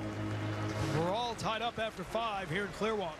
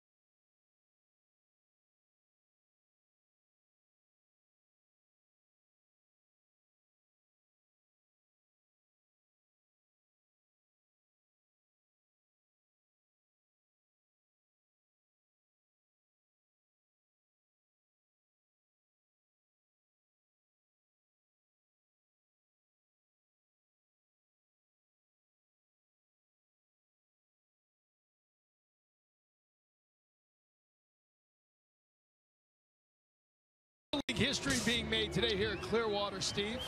I believe this is the first time a Major League ball game is being played where two former NESN analysts are on coaching staffs opposing one another.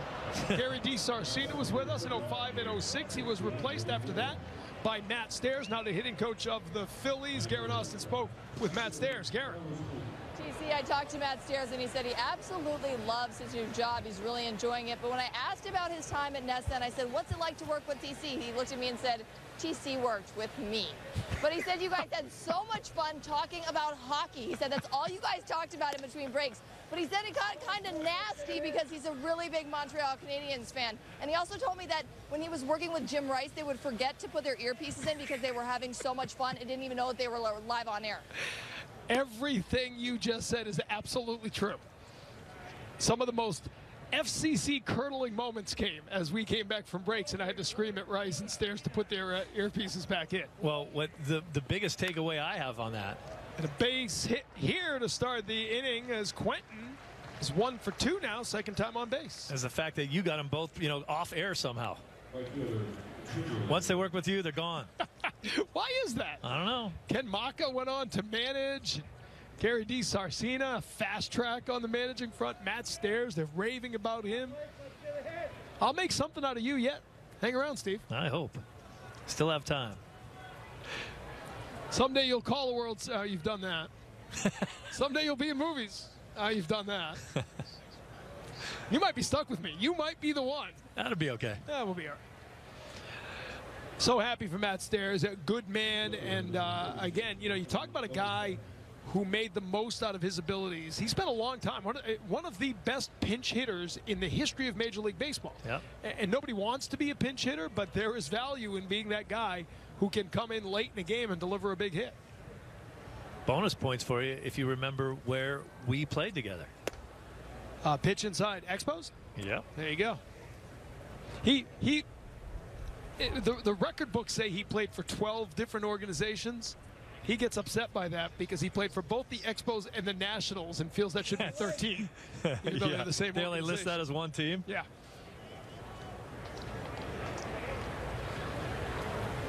Junior Lake up for the third time. He's got a hit. 1 for 2 in the afternoon. Tie game here in the 6th. Quentin diving back as Lively checks him.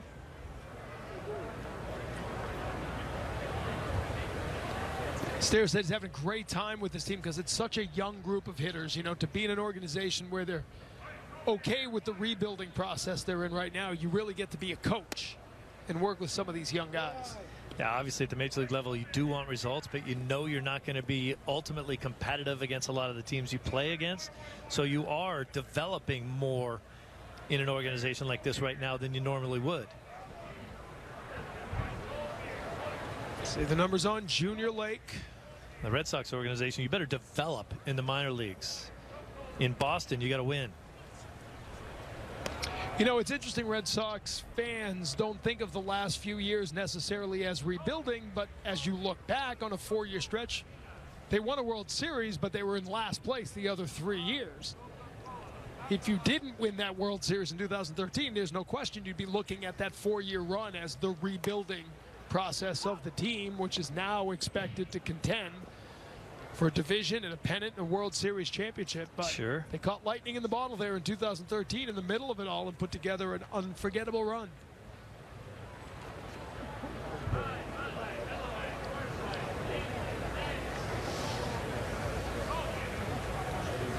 Lake, ground ball to Franco, over to second. Trouble on the transfer. They call him out. They say that Hernandez had the ball and lost the handle trying to make the transfer over to first base. So 1 down on the 5-4 put out here in the 6th. No replay, and obviously he caught that ball and was reaching in to grab it and throw it. Couldn't come up with the handle. Should have been a double play ball maybe, but didn't turn it.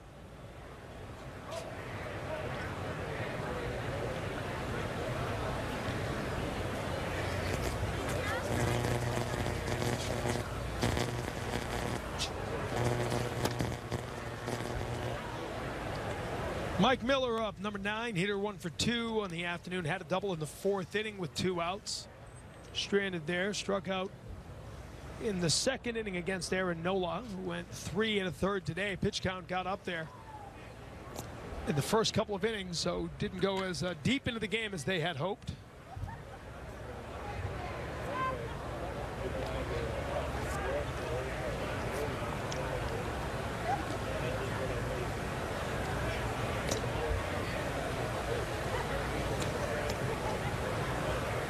Sox taking on the Toronto Blue Jays tomorrow in Dunedin. Stephen Wright will be making his first start of spring training. Drew Pomeranz makes his first on Tuesday. Talking to Stephen Wright this week, I said, you know, you're an all-star. How do you end up going on the road to Dunedin? He said, yeah, being an all-star in this clubhouse doesn't really carry a lot of weight. You're up against Cy Youngs and guys who are multiple all-stars. Miller swings and misses, runner goes, and he's in there safely. Little trouble with the handle by Holiday. Take a look at the upcoming spring training schedule as the Sox will be taking on Pittsburgh. This is the Nesson schedule. We're back at it on Thursday after a couple of days off. Then Minnesota, home and away. The Yankees next Tuesday up in Tampa, a week from Tuesday. We'll have the Phillies again. Wrapping it all up with Washington in Washington. Should be a lot of fun as we go to Nationals Park for an exhibition game. That's fouled off to the right side. Logan Moore now catching, beg your pardon, no longer Holiday. That was Moore, had a little trouble with the ball.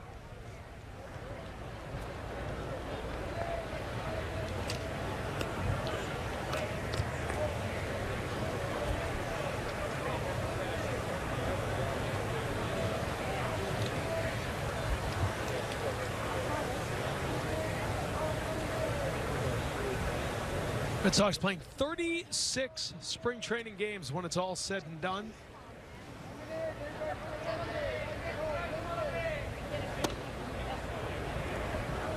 That's inside. The lone day off on the schedule is the 22nd.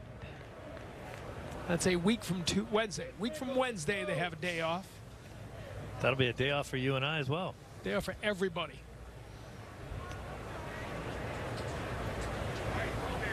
From Lively. Miller out ahead of it, but he fouls it off to stay alive. Most guys, it's funny, most guys down in spring training, they don't know what to do with themselves if they have a day off, so there's a good percentage of guys will show up. Yeah. Take batting practice, do some things in the morning, get some work in, and go home, maybe catch a late golf round, but what are you going to do, sit around your hotel room? Swing and a miss there. Miller chases in the second out of the inning. Second strikeout from Miller today. He struck out against Aaron Nola in the second, now against Lively, who gets his second out of the inning. Yeah, Sox will finish the season, or the preseason, if you will, spring training and a couple of exhibition games, getting to know the Washington Nationals pretty well. They finish against the Nationals in Fort Myers on Thursday, March 30th. They play him in Washington on Friday the 31st, and they play him in Annapolis at the U.S. Naval Academy on April 1st. Three games, 3 different ballparks against the same team. 2 states. Is it a best of 3 series? 3 states technically, right? D.C., or 2 states in a district. In a district, yeah. That's going to be an amazing event. We're starting to get some details about that game in Annapolis. I think fewer than 1,000 people on hand to see the game, midshipmen. 800.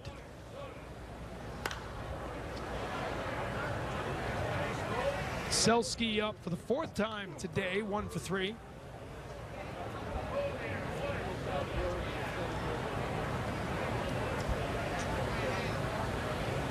Red Sox have out-hit the Phillies 9-5 here, but it's all tied up at 4. Well, that series against the Nats there, when you talk about finishing in Florida and then playing the 2 games up in Washington, that'll give the Red Sox a quick taste of the weather up in Boston right before they open up at home on April 3rd. It's a good chance it could be pretty chilly up there.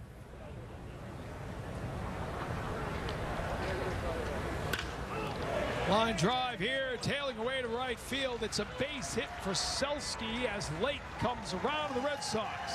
We take the lead, 5-4 here in the 6th.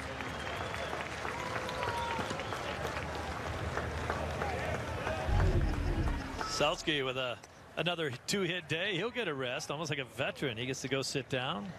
Someone else will caddy for him. 2 for 4 afternoon. Couple of RBI for Selski. Had himself a nice day.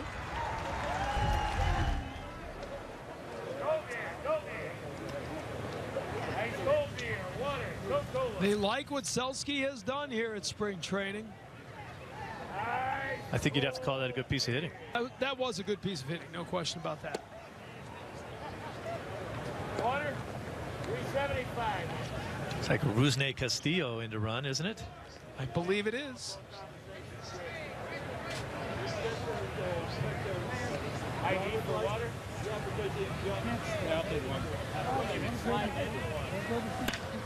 Uh-oh. Line drive, first base side. Lopez, his first at-bat of the day. Nice diving stab there by Joseph to end the inning. But the Red Sox get one back. On the RBI single from Steve Selski, they take a 5-4 lead heading to the bottom of the 6th.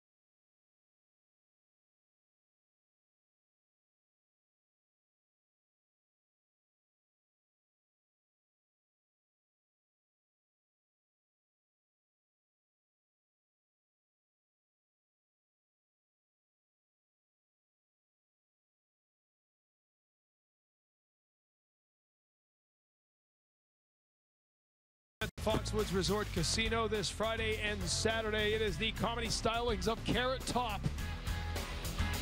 April 11th through the 15th, Cirque Eloise Circopolis. And May 5th, now we're in Steve's wheelhouse, Foreigner. Yeah. They're as cold as ice. Can't wait. Luis Isla on the mound for the Red Sox with some changes behind him. Bogusevic moves into left field. We've got Rusney Castillo, who you just saw as a pinch runner, in center. Lopez, who just batted, lined out to end the inning, as your new shortstop. Devers over at third base. Hiker Meneses is your new second baseman.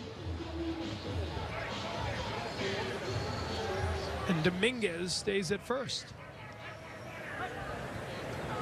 Got all that? Got it.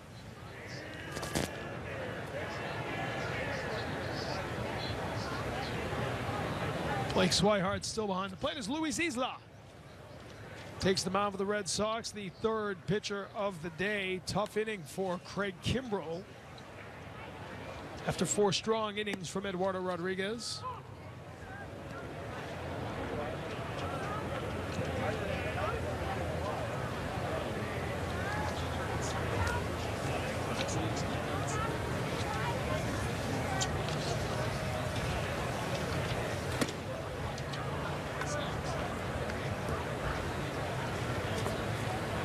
One and one the count here, as Daniel Navas 2 for 2 on the day, had a triple in the second inning and a base hit in the fourth, and lines this one to left field. Thought about stretching it to second, but cooler heads prevail as the throw comes in from Bogusevic. 3-hit afternoon for Daniel Nava. Everybody's saying, why did we get rid of that guy? Well, Pablo Belline, why can't we get guys like that? Exactly. Now, Good for Daniel Nava. 3-hit afternoon. Days like this will certainly help keep you in the thick of the picture and the top of mind for evaluators. oh, Bondiers has dropped down. Swihart up, Forget it. throwing it. Nice job by Dominguez, diving to stop it and keep Nava at second base. With a good bunt single there for Galvis. Galvis steps up, and now it's 2 men on, nobody out of the sixth off Isla.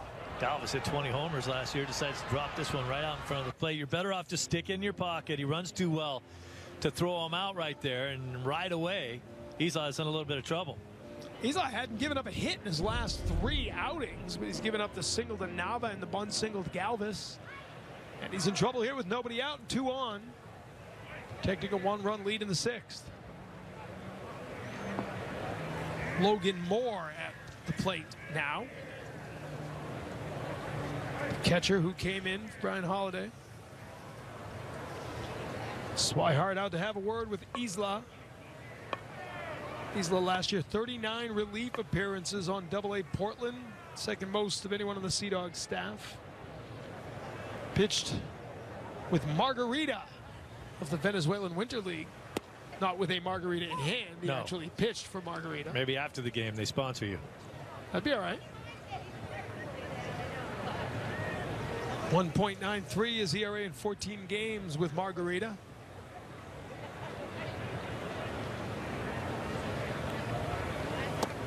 You have trouble when you're pitching there. They say you're on the rocks. And then you get salty. Yeah, he has such a funny delivery, Isla.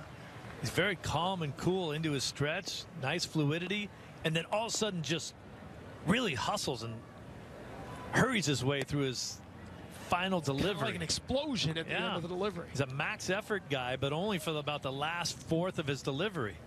Falls off the mound. Smooth, then herky-jerky. Fouled off here by Moore. So would you average that out then and just call it average? You know, not a max effort guy. Two-parter.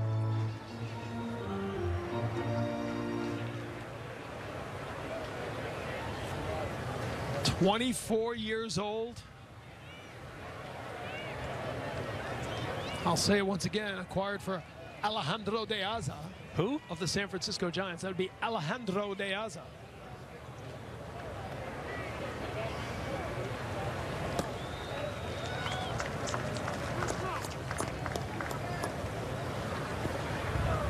Made his AAA debut against Buffalo in September. A couple of strikeouts, 1 hit, no runs in an inning of work.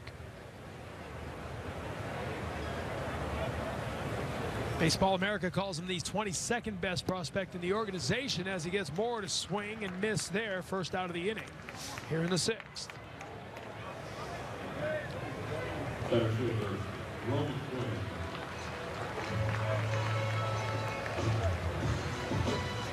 Comes Quinn again. Not going to be as much fun watching him run because there's guys on base in front of him. But man, this guy really showed us something with his speed. 2 for 2 on the afternoon, a home run in the third inning, first run of the game for Philadelphia, and then a single, stolen base, scored a run in the fifth. Swihart out to have another conversation with Isla. Talked about Rafael Devers over at third base. You talk about the top prospects. He was ranked 18th in the Baseball America list. So, you know, while Dave Dombrowski certainly traded away a good number of prospects over the last couple of years, they still feel they had the depth of prospect. Maybe they're not a top 5 organization anymore in prospects. They've traded some of those prospects for major league talent, as this is a drive to center field. Castillo back after it. He'll make the catch. Runner trying to advance as the throw comes in. Second out of the inning as Nava gets to third. Good read by Nava out there. He understands a little bit about who's on this ball club and what they can do. He sees Castillo out there. Figures I got an easy chance of moving up.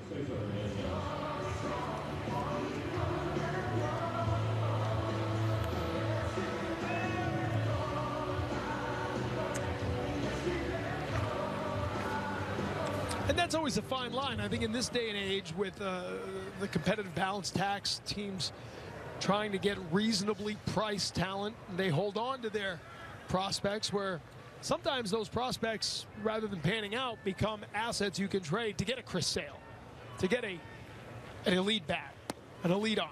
Yeah, absolutely. I mean, I'm in the camp of, you know, I don't mind going out and signing free agents because you know what you're getting. You know you're getting a proven player at the major leagues. You might have to overpay to get him, but you know what you got.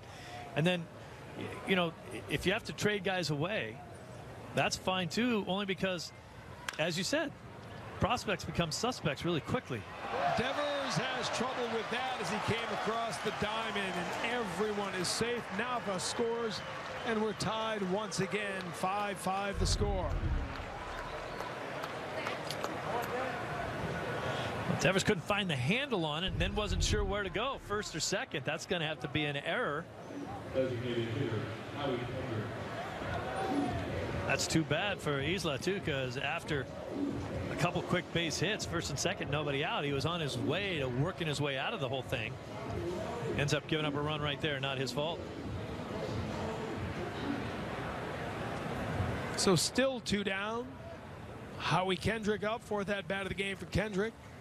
He's hitless on the day, but he's reached twice.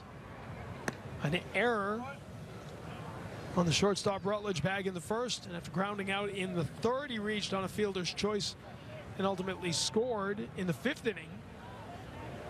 That run was the tying run of the game. It was 4-4 at the time. The Red Sox got one back in the 6th.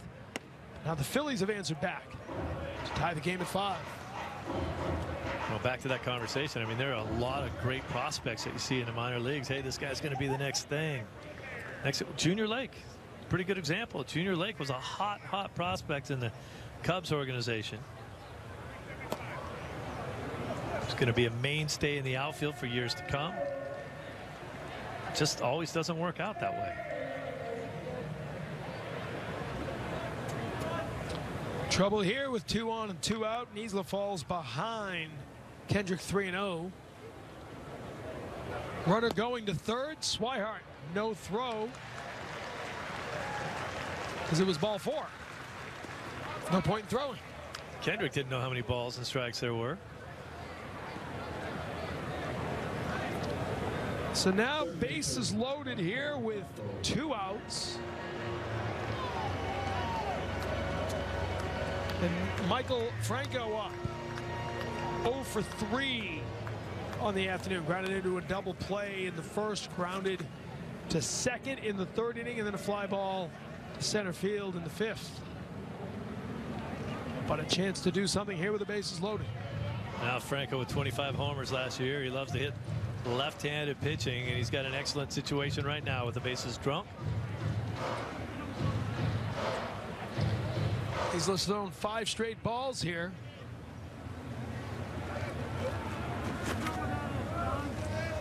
Franco batted .306 with 3 homers and 16 RBI in the final 26 games of 2016. The 1-0 pitch from Isla. Ground ball to short. Lopez gets it over to second base for the force out to end the inning. So we head to the 7th inning, tied 5-5 here in Clearwater.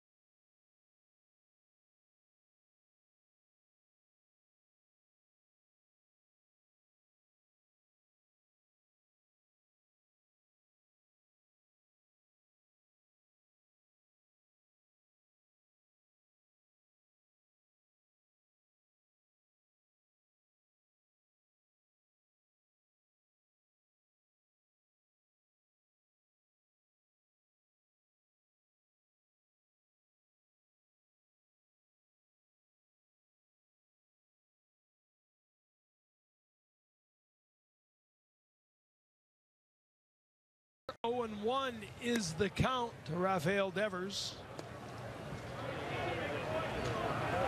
Devers coming in.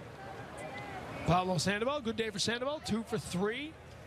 2-run home run, a single, and a run scored. High pop foul.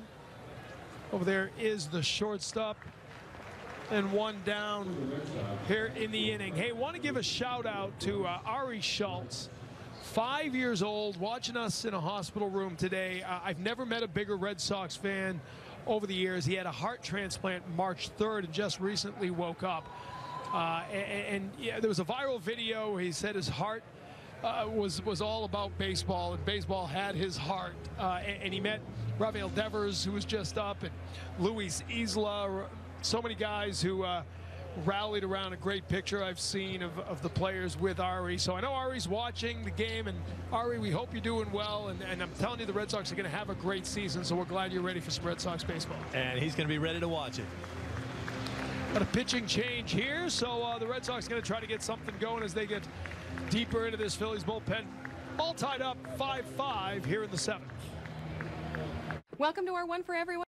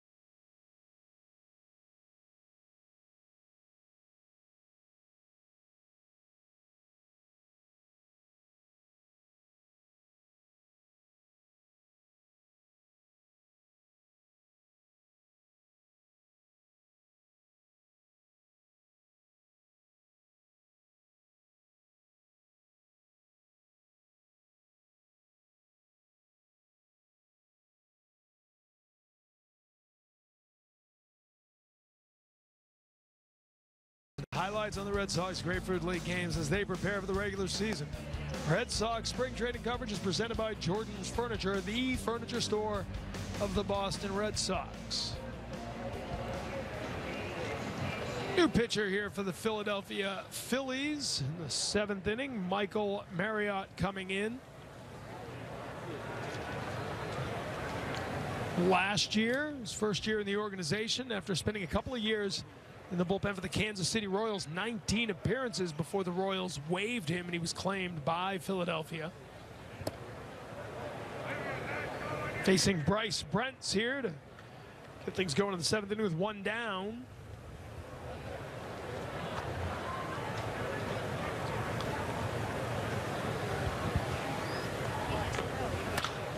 Ground ball here. Franco still in there.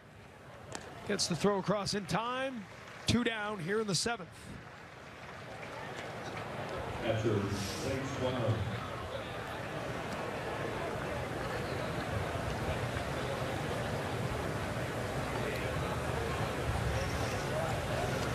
That'll bring Blake Swihart up.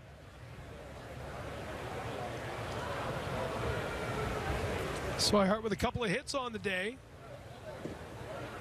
Triple in the 1st inning, an RBI single in the 5th. Going to hear from Eduardo Rodriguez next half inning. How he felt about today. Pretty good effort. 4 innings, just the 1 home run. Really nice effort. Daniel Nava was a thorn in his side, but other than that, gave up only 3 hits, 2 of them to Nava. The Quinn home run, the only damage.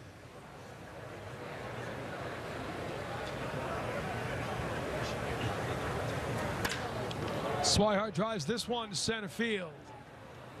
Back there in time to make the catch and end the innings of the Red Sox. Go down in order here in the 7th. as the Phillies come to bat. We're all tied up at 5. Welcome to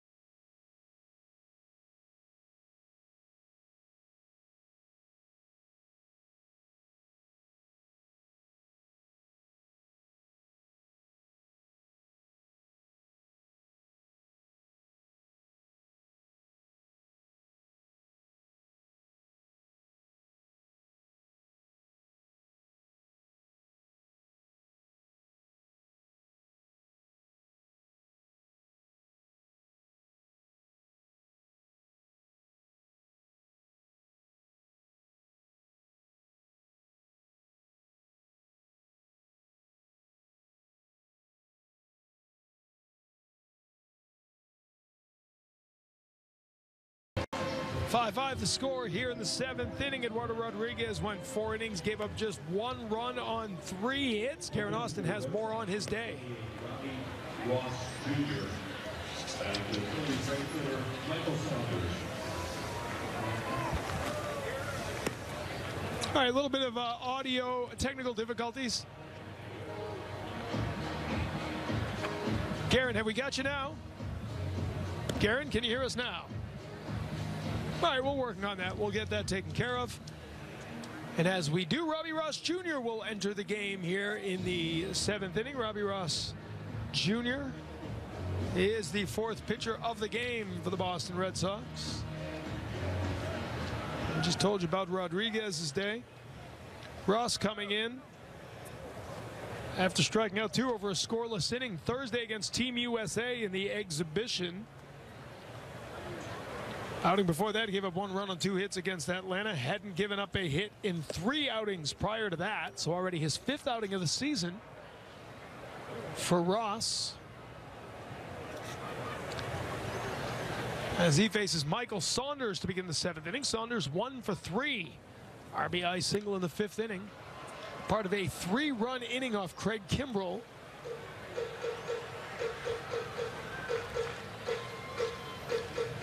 Ross in his 2 seasons with the Red Sox threw the exact number of game appearances, 54 in each season, but last year was a much better year for him. Made himself a very valuable member of that bullpen, being a guy that not only could come in and get a lefty out for you, but he didn't do that job very often. He was at least an inning pitched guy. Served a bunch of different roles out of that bullpen. High pop-up. Devers drifting in onto the grass of the infield to make the catch for the 1st out of the inning. Ross, 27 years old now, in his 9th year as a pro, his 3rd year with the Red Sox. Had a career best 9 strikeouts per 9 inning on average. That's like a strikeout an inning. If you do the math. I'd rather not. It's easy if it's handed to you. Tommy Joseph getting his 4th at-bat of the game. He's over 3 fly balls to the outfield. Nothing to show for it. Takes ball 1 from Ross. Has Ross set the over-under for how many home runs he will catch with his hat in the bullpen yet? Well, the number's got to go way up. It was like 4 last year, right? He did that. 4.5. I think they put the half in like Vegas does just to make it tough. You got to cover the half. Well, it basically means 5. Right. So I think you got to be north of 7 this year. He's the best ever. Oops. And he'll hit Joseph here. Joseph doesn't like it, but he'll take the base. That might have hit everybody. Got a piece of Swihart, too. Outfielder, Daniel Nava. Take another look here. It's Swihart on his meat hand, hits Joseph on the thigh, ricochets all the way over.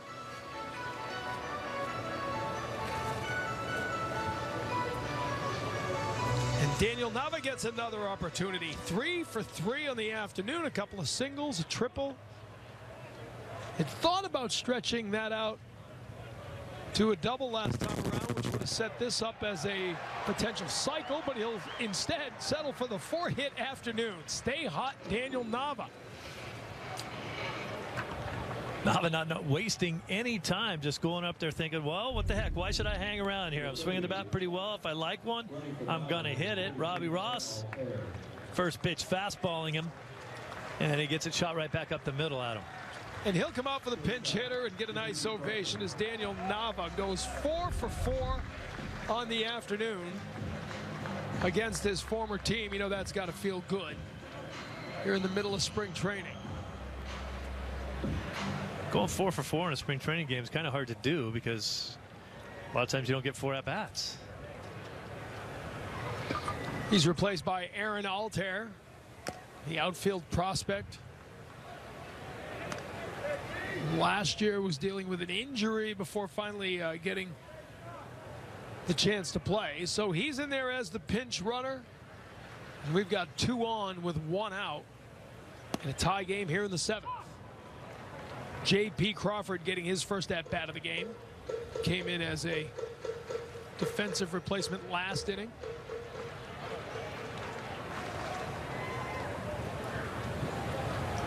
Crawford, big prospect in this organization, just 22 years old, a first-round pick in 2013. Began last season with Reading, the AA Eastern League. Hit 265 there with 3 homers, and then got called up to AAA, hit 244 with 4 homers. Skies this one to left field. Bogusevic is there. 2 down here in the 7th. Enjoy the Fenway experience with your group in 2017. Red Sox group outings are the perfect way to entertain your clients, boost employee morale, school outings, and team outings while taking in an unforgettable event. Visit redsox.com/groups for more information. Tom Karen, Steve Lyons, Garen Austin with you here in Clearwater.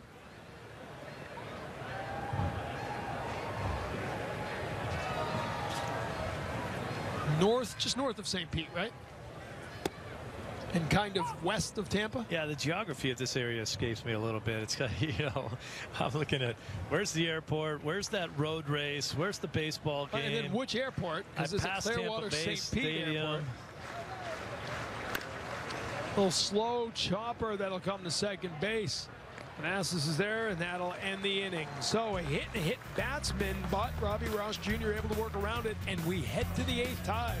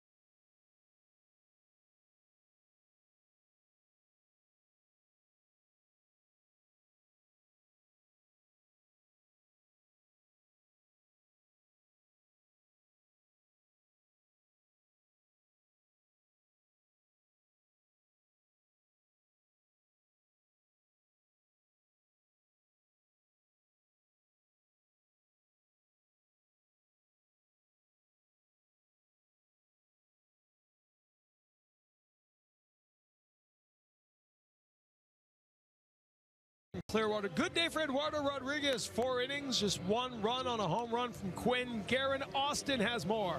Hi, DC. We'll try this again. Well, Eduardo Rodriguez just spoke to reporters, and he said he felt really good about today, especially with the secondary pitches. Here's a little bit more.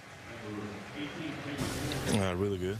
So today my slider was really good, both sides of play.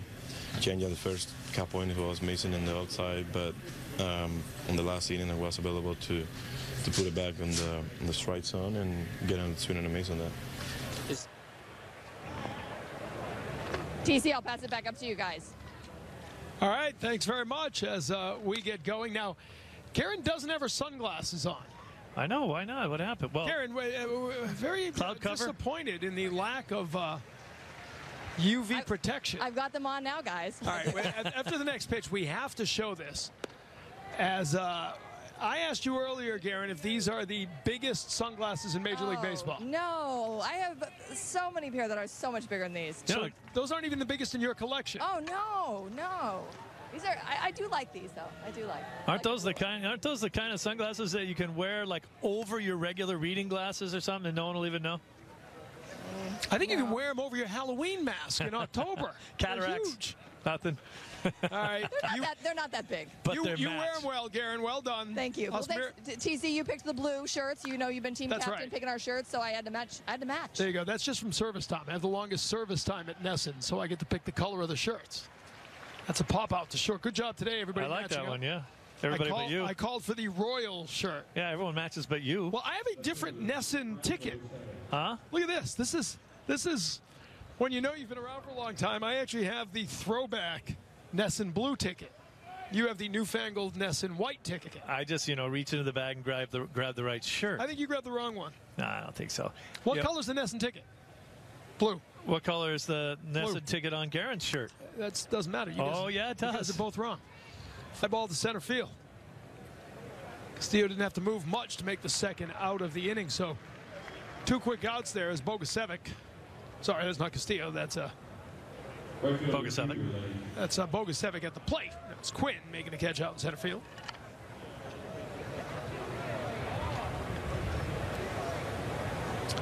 Two quick outs.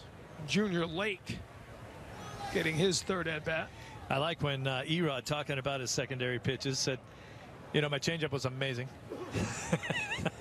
I like it when you feel like you're feeling that good about it.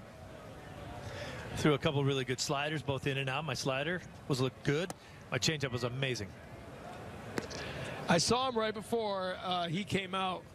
He was walking in the tunnel and he stopped me. He said, "Did you see Venezuela win?" He was all excited about the World Baseball Classic. I'll tell you what, and I know you and I have certainly had our criticism about the World Baseball Classic. There have been some thrilling games.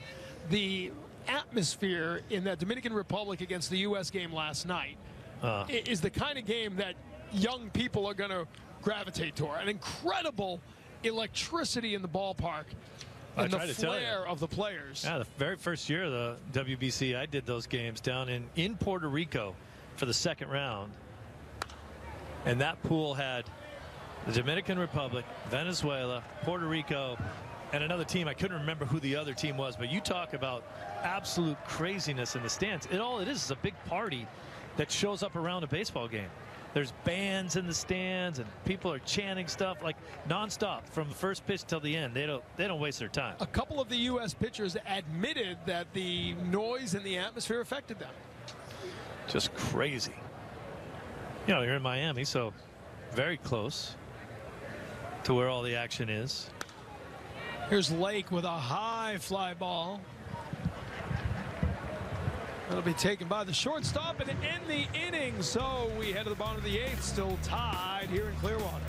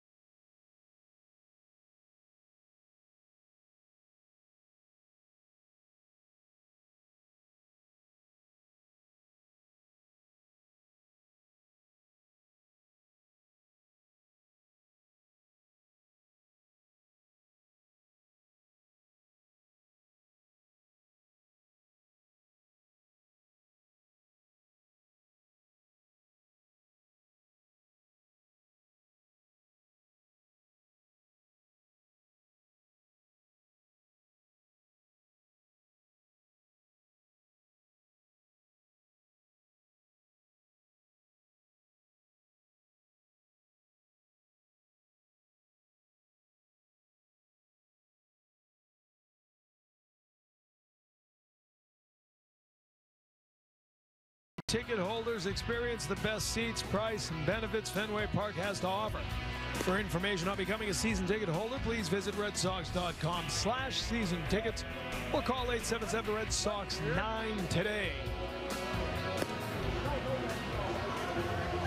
Bottom of the 8th here in Clearwater, and the Red Sox will bring out their 5th pitcher of the day. It is Heath Hembree making his 4th appearance of the spring. Threw a perfect inning against Team USA on Thursday. Outing before that, he struck out the side against Atlanta. 3 Grapefruit League appearances, 4 appearances including the exhibition against Team USA, which is not technically a Grapefruit League game. But it's all the same for Hembree. 4 scoreless innings. He's given up just 3 hits. He has struck out 4. He's having a terrific spring. Yeah, and you know, this is the time for him to really establish himself out of that bullpen as a guy that they can count on consistently. You know, he shows you flashes of dominance. You know, he's got the nasty stuff. Just being able to go out there and get it done on a consistent basis is the next hurdle that he needs to jump over. He'll go up against Roman Quinn to begin the 8th inning. Pete McCannon not afraid to leave his players in there a good long time. 8th inning, Quinn, who started in center field, still out there. Well, he needs himself a rally. He's got his good speed guy leading off this inning to do it. Last year, Heath Hembree made his Red Sox debut in a 19-inning game out at Anaheim. Did you do that game? Yep. Were you in Anaheim? I was. For the 19-inning game on a Saturday night? Quinn skies that one. And it is taken by the shortstop for the first out. Lopez under it. Craig Kimbrell had a tough go. 1 inning, he gave up 3 earned runs, but as most veteran pitchers, he said today and every spring training day is all about getting his work in. Nah, just getting reps in. I mean, it wasn't the inning you draw up in your head to go out and give up a bunch of hits and walk the leadoff guy, but overall, you know, just getting reps in and throwing some pitches. I'm guessing the walk is probably what annoyed you more than anything else, right? Yeah, I mean, getting 0-2 and then trying to mess around with some pitches and not really put them away, and then all of a sudden in full count there. And I mean, yeah, you don't ever want to do that, and kind of led to the rest of the inning and threw a lot of pitches. Whether it's the walk or the hits, how close was the location? That was Kimbrell in the clubhouse after his outing, as Heath Hembree has one quick out here in the 8th, facing Pedro Florimon now. Signed as a free agent in the offseason.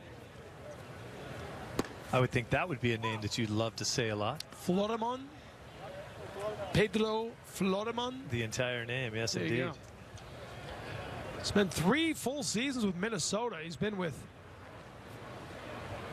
4 different major league teams, debuting with the Orioles back in 2011, from 2012 through the 14 with the Twins, last 2 seasons up and down with the Pittsburgh Pirates.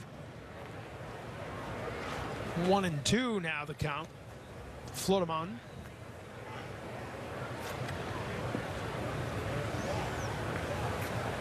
So not to be concerned about the 1 inning of work for Kimbrell? Well, I guess not. I mean, if he's not concerned, I guess nobody else should be. But I just think it's an odd situation for any closer who really doesn't get the opportunities to close games in spring training. And you can't duplicate that adrenaline rush. And we know that Kimbrell needs it. Florimon gets out of the way of that one, a 2-2 count.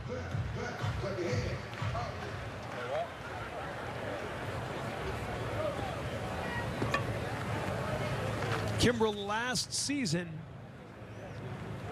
the batting average of balls put into play against him in non-saved situations was .317. You know, I'm a big fan of the BABIP stat, an indication of luck, as Florimon goes down for a strikeout of the inning for Hembree. But that, you know, batting average of balls put into play, as we take another look at the strikeout, is an indication of luck. If it's a higher BABIP, that just means that the balls put into play were hit where they weren't.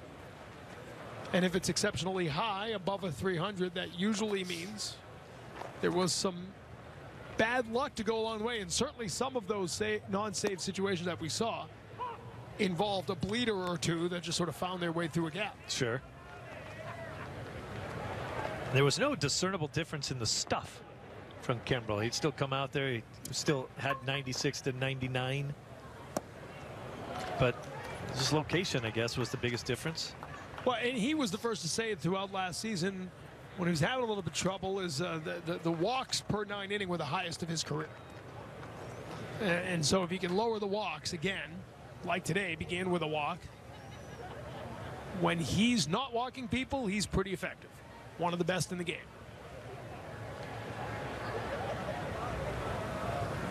2 quick outs here for Hembree, who misses there on the 0-2 pitch to Kendrick. See Hembree's numbers in AAA last year. I mean, he didn't spend that much time down there, but he was up and down a couple times with the Red Sox, obviously. But he made a bunch of appearances for the Red Sox. He's in 38 games. His Pawtucket numbers were off the charts. Limited size, but shoot, he had 8 saves down there. He only threw 13 1/3 innings. Struck out 22 guys. 8 saves. ERA .68. Dominated. 12 of the 13 appearances he made for Pawtucket last year were scoreless. He only gave up a run in 1 game.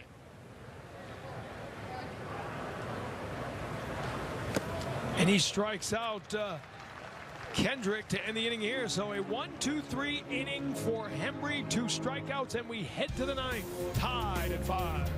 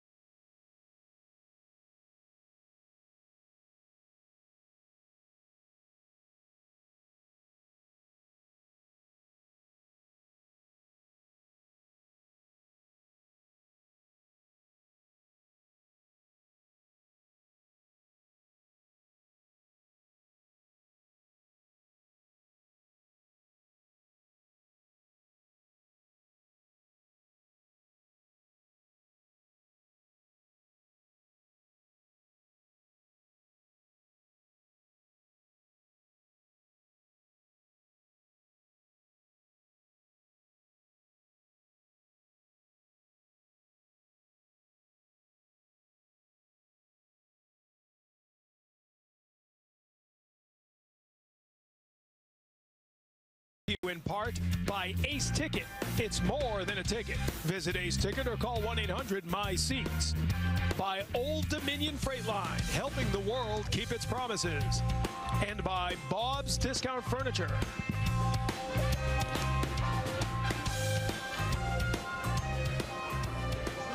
Well, we head to the 9th inning here with a 5-5 game. And another pitcher here, just the 4th pitcher of the game for the Phillies.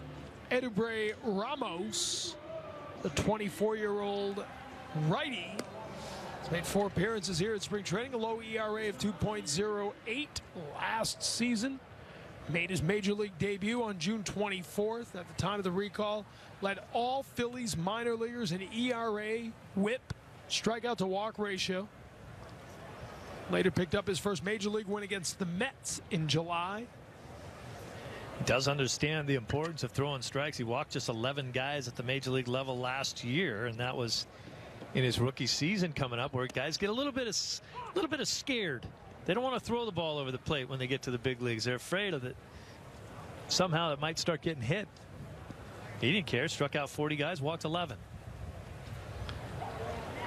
Hiker Manassas will lead off the 9th as the Red Sox try to make something happen. Now, remember, and I don't know the answer for today, a lot of times they're tied after 9, you get a tie. Red Sox have a tie. Phillies have 2 ties so far in spring training. I would say, considering that the Red Sox are in kind of a modified 2-day trip up here, that there's a good chance that they wouldn't extend. Manassas chases that. Throw to first. 1 away on the strikeout here in the 9th. There's those strikeouts we're talking about.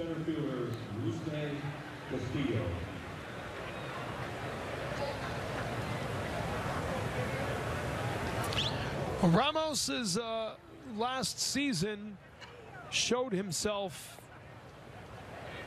as, we're talking about, Ramos showed himself last year as a guy who could be a part of the setup. It was a setup guy last year. 42 appearances last year for the Phillies, 40 innings of work. Play not in time there as Castillo reaches. The Red Sox have the go-ahead runner aboard here in the 9th. Almost a fantastic play down there at third by Franco. Pretty good bare hand effort there. Castillo runs well down the line. Just didn't have enough on it to get him out, and that gives the Red Sox a chance here. Diner Lopez at the plate. Franco playing the entire game tonight. Yeah, got a few guys playing the whole game. Kind of refreshing. I don't have nearly as many scribbles on my score Stretching sheet. guys out.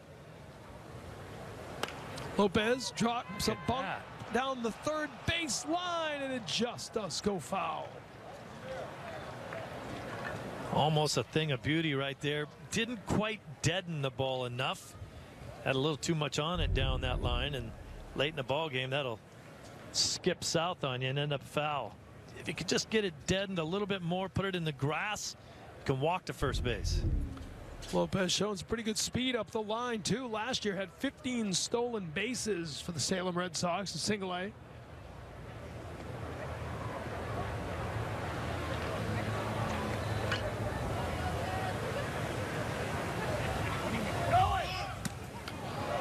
That one gets away. Castillo was already on the way. It was nearly at second base by the time the ball got to the backstop.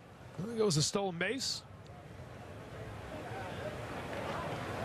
Now the runner in scoring position. Red Sox looking for some 9th inning drama here in Clearwater.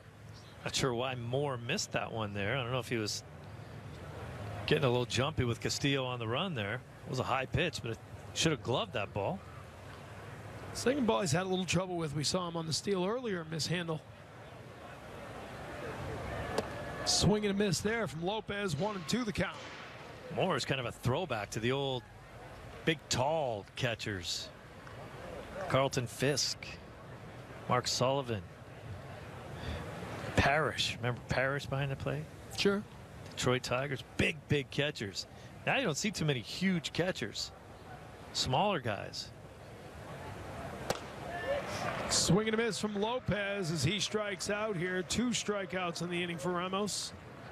Nasty breaking ball. Well, he's showing us a little bit about what his numbers look like. Sometimes you see numbers on guys and you're like, what? This doesn't even look right. This guy shows the ability to strike guys out. Nasty slider right there. Comes right in and strikes 2 guys out. So that'll leave it to Rafael Devers. Takes ball 1.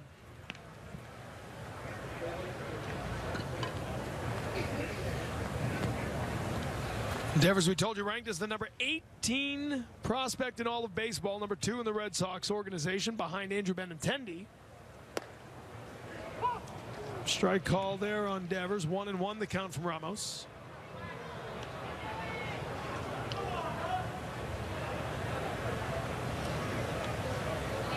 Was a year-end All-Star in 2014 and 2016, a mid-season All-Star in 2015. Fly ball to center field. Under it to make the catch and end the inning, and we head to the bottom of the 9th. All tied up as the Phillies come to bat here in Clearwater.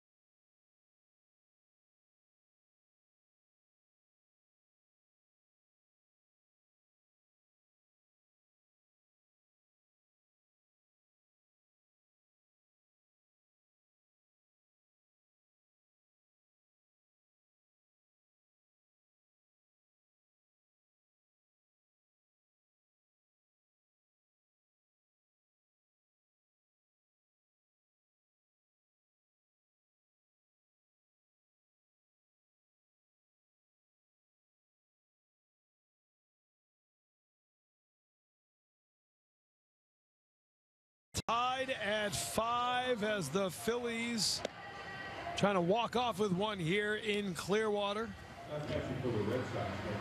Red Sox with a new battery here for the 9th inning. Kyle Martin coming in. Martin making his 5th appearance of Grapefruit League play. Also had an appearance in that exhibition against Team USA. He's given up 2 earned runs in 4 innings of Grapefruit League play. An earned run in the 6th against Houston, 1 on the 3rd against Atlanta. And he'll be facing Michael Franco, who's been in the whole game. Begin the 9th inning here in Clearwater. Jordan Procession, the new catcher. And first pitch swinging, it's a base hit for Franco. 1 pitch, 1 man on for the Phillies. Martin's another guy that you really have to pay attention to, knocking on the door at the major league level. Had good numbers at AAA Pawtucket last year. He's a strikeout master, good slider. Big kid, 6'6", 240. But he's greeted at the first pitch he throws with a sharp liner in the left field. Franco was trying to end the game on 1 pitch right there. Did you see that hack? He was trying to lift and separate right there and try to send the fans home happy. I was talking to Matt Stairs about it before the game. All the talk now about exit velocity of the bat. He said, you know, you want increased exit velocity, swing harder. Yeah. It's kind of a simple strategy for that. But makes sense to me. I would think, too, that exit velocity has a lot to do with the spin on the ball. I mean, if you backspin a ball, if you square one up and you backspin the ball, the exit velocity is going to, you know, it's very, very similar to golf. If you fade the ball, if you slice the ball, it's not going to go as far. It's not going to come off of your club as well. Oh, I know. Yeah, I know, too. Whoa, heads up. Oh, they had him back at first, but the ball gets away. And Franco will head to second base, and he's thinking more, but he pulls up. Looked like they had him. Was it the pinch runner? Who's the pinch runner? Cozens? Dylan Cozens. So Cozens gets to second base. Well, they had him picked, too, didn't they?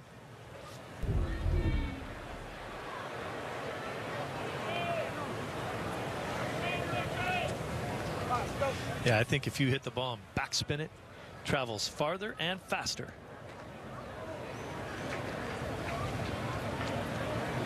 Oh, and 1 the count here to Saunders. 1 for 4 on the afternoon.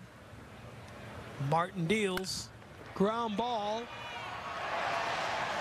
Bobbled there, and everyone will be safe. Lopez coming across. Couldn't handle it, and now with nobody out, the winning run is 90 feet away.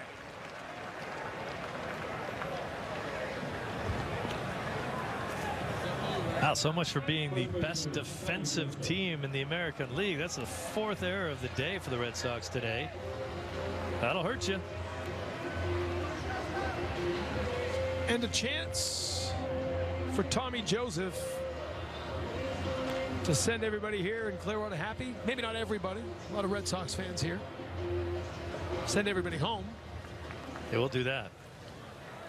Nobody out. Men on the corners here. Procession. A couple of words for Kyle Martin. Now the catcher gets back behind the plate as Tommy Joseph 0 for 3 was hit by a pitch in the 7th inning. Robbie Ross Jr. is on the mound at that point. Here it's Kyle Martin. The big righty looks in.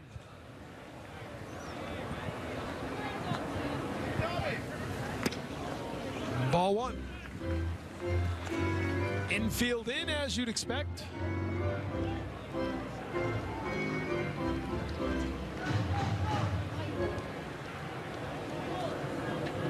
Nobody out here. They'll still have to come home to try to get the runner. Yeah, you have no choice here. Cut off the run. Ball gets through, game's over.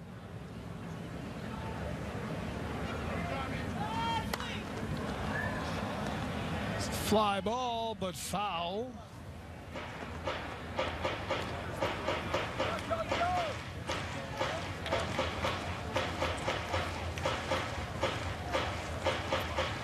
Joseph, the 25-year-old first baseman. 21 homers last season in 107 games as a rookie. John Farrell, not much of a gimmicks guy when he manages, not messing around with bringing in maybe a fifth infielder or anything like that in this situation. Joseph with a fly ball to left field. Bogusevic under it. The runner tags the throw. It's a strong one coming home, but he just beats it. And the Phillies walk off with a win. Terrific throw from Bogusevic. Yeah, gave it your best effort right there, just barely offline, but that's a long way to go. And in that situation, you're not looking to hit a cutoff, man. You air it out. Try to get it to home plate the best way you can, and that's what he did right there. See if you can check it out again here. He got behind it, got the one good crow hop, and let it rip just on the inside part of the plate. Pretty good play all the way around. Good speed from third base on the way down. Everybody telling him to slide there. The umpire right on top of the play, calling him safe. Red Sox go down in this one. A walk-off win for the Phillies as the Red Sox are beaten 6-5 here in Clearwater. For Steve Lyons, Karen Austin, our entire NESN crew here in Florida, I'm Tom Karen. Thanks for watching. Final score for the final time. Philadelphia 6, Boston 5. Stay tuned right now for an all-new edition of Charlie Moore Outdoors.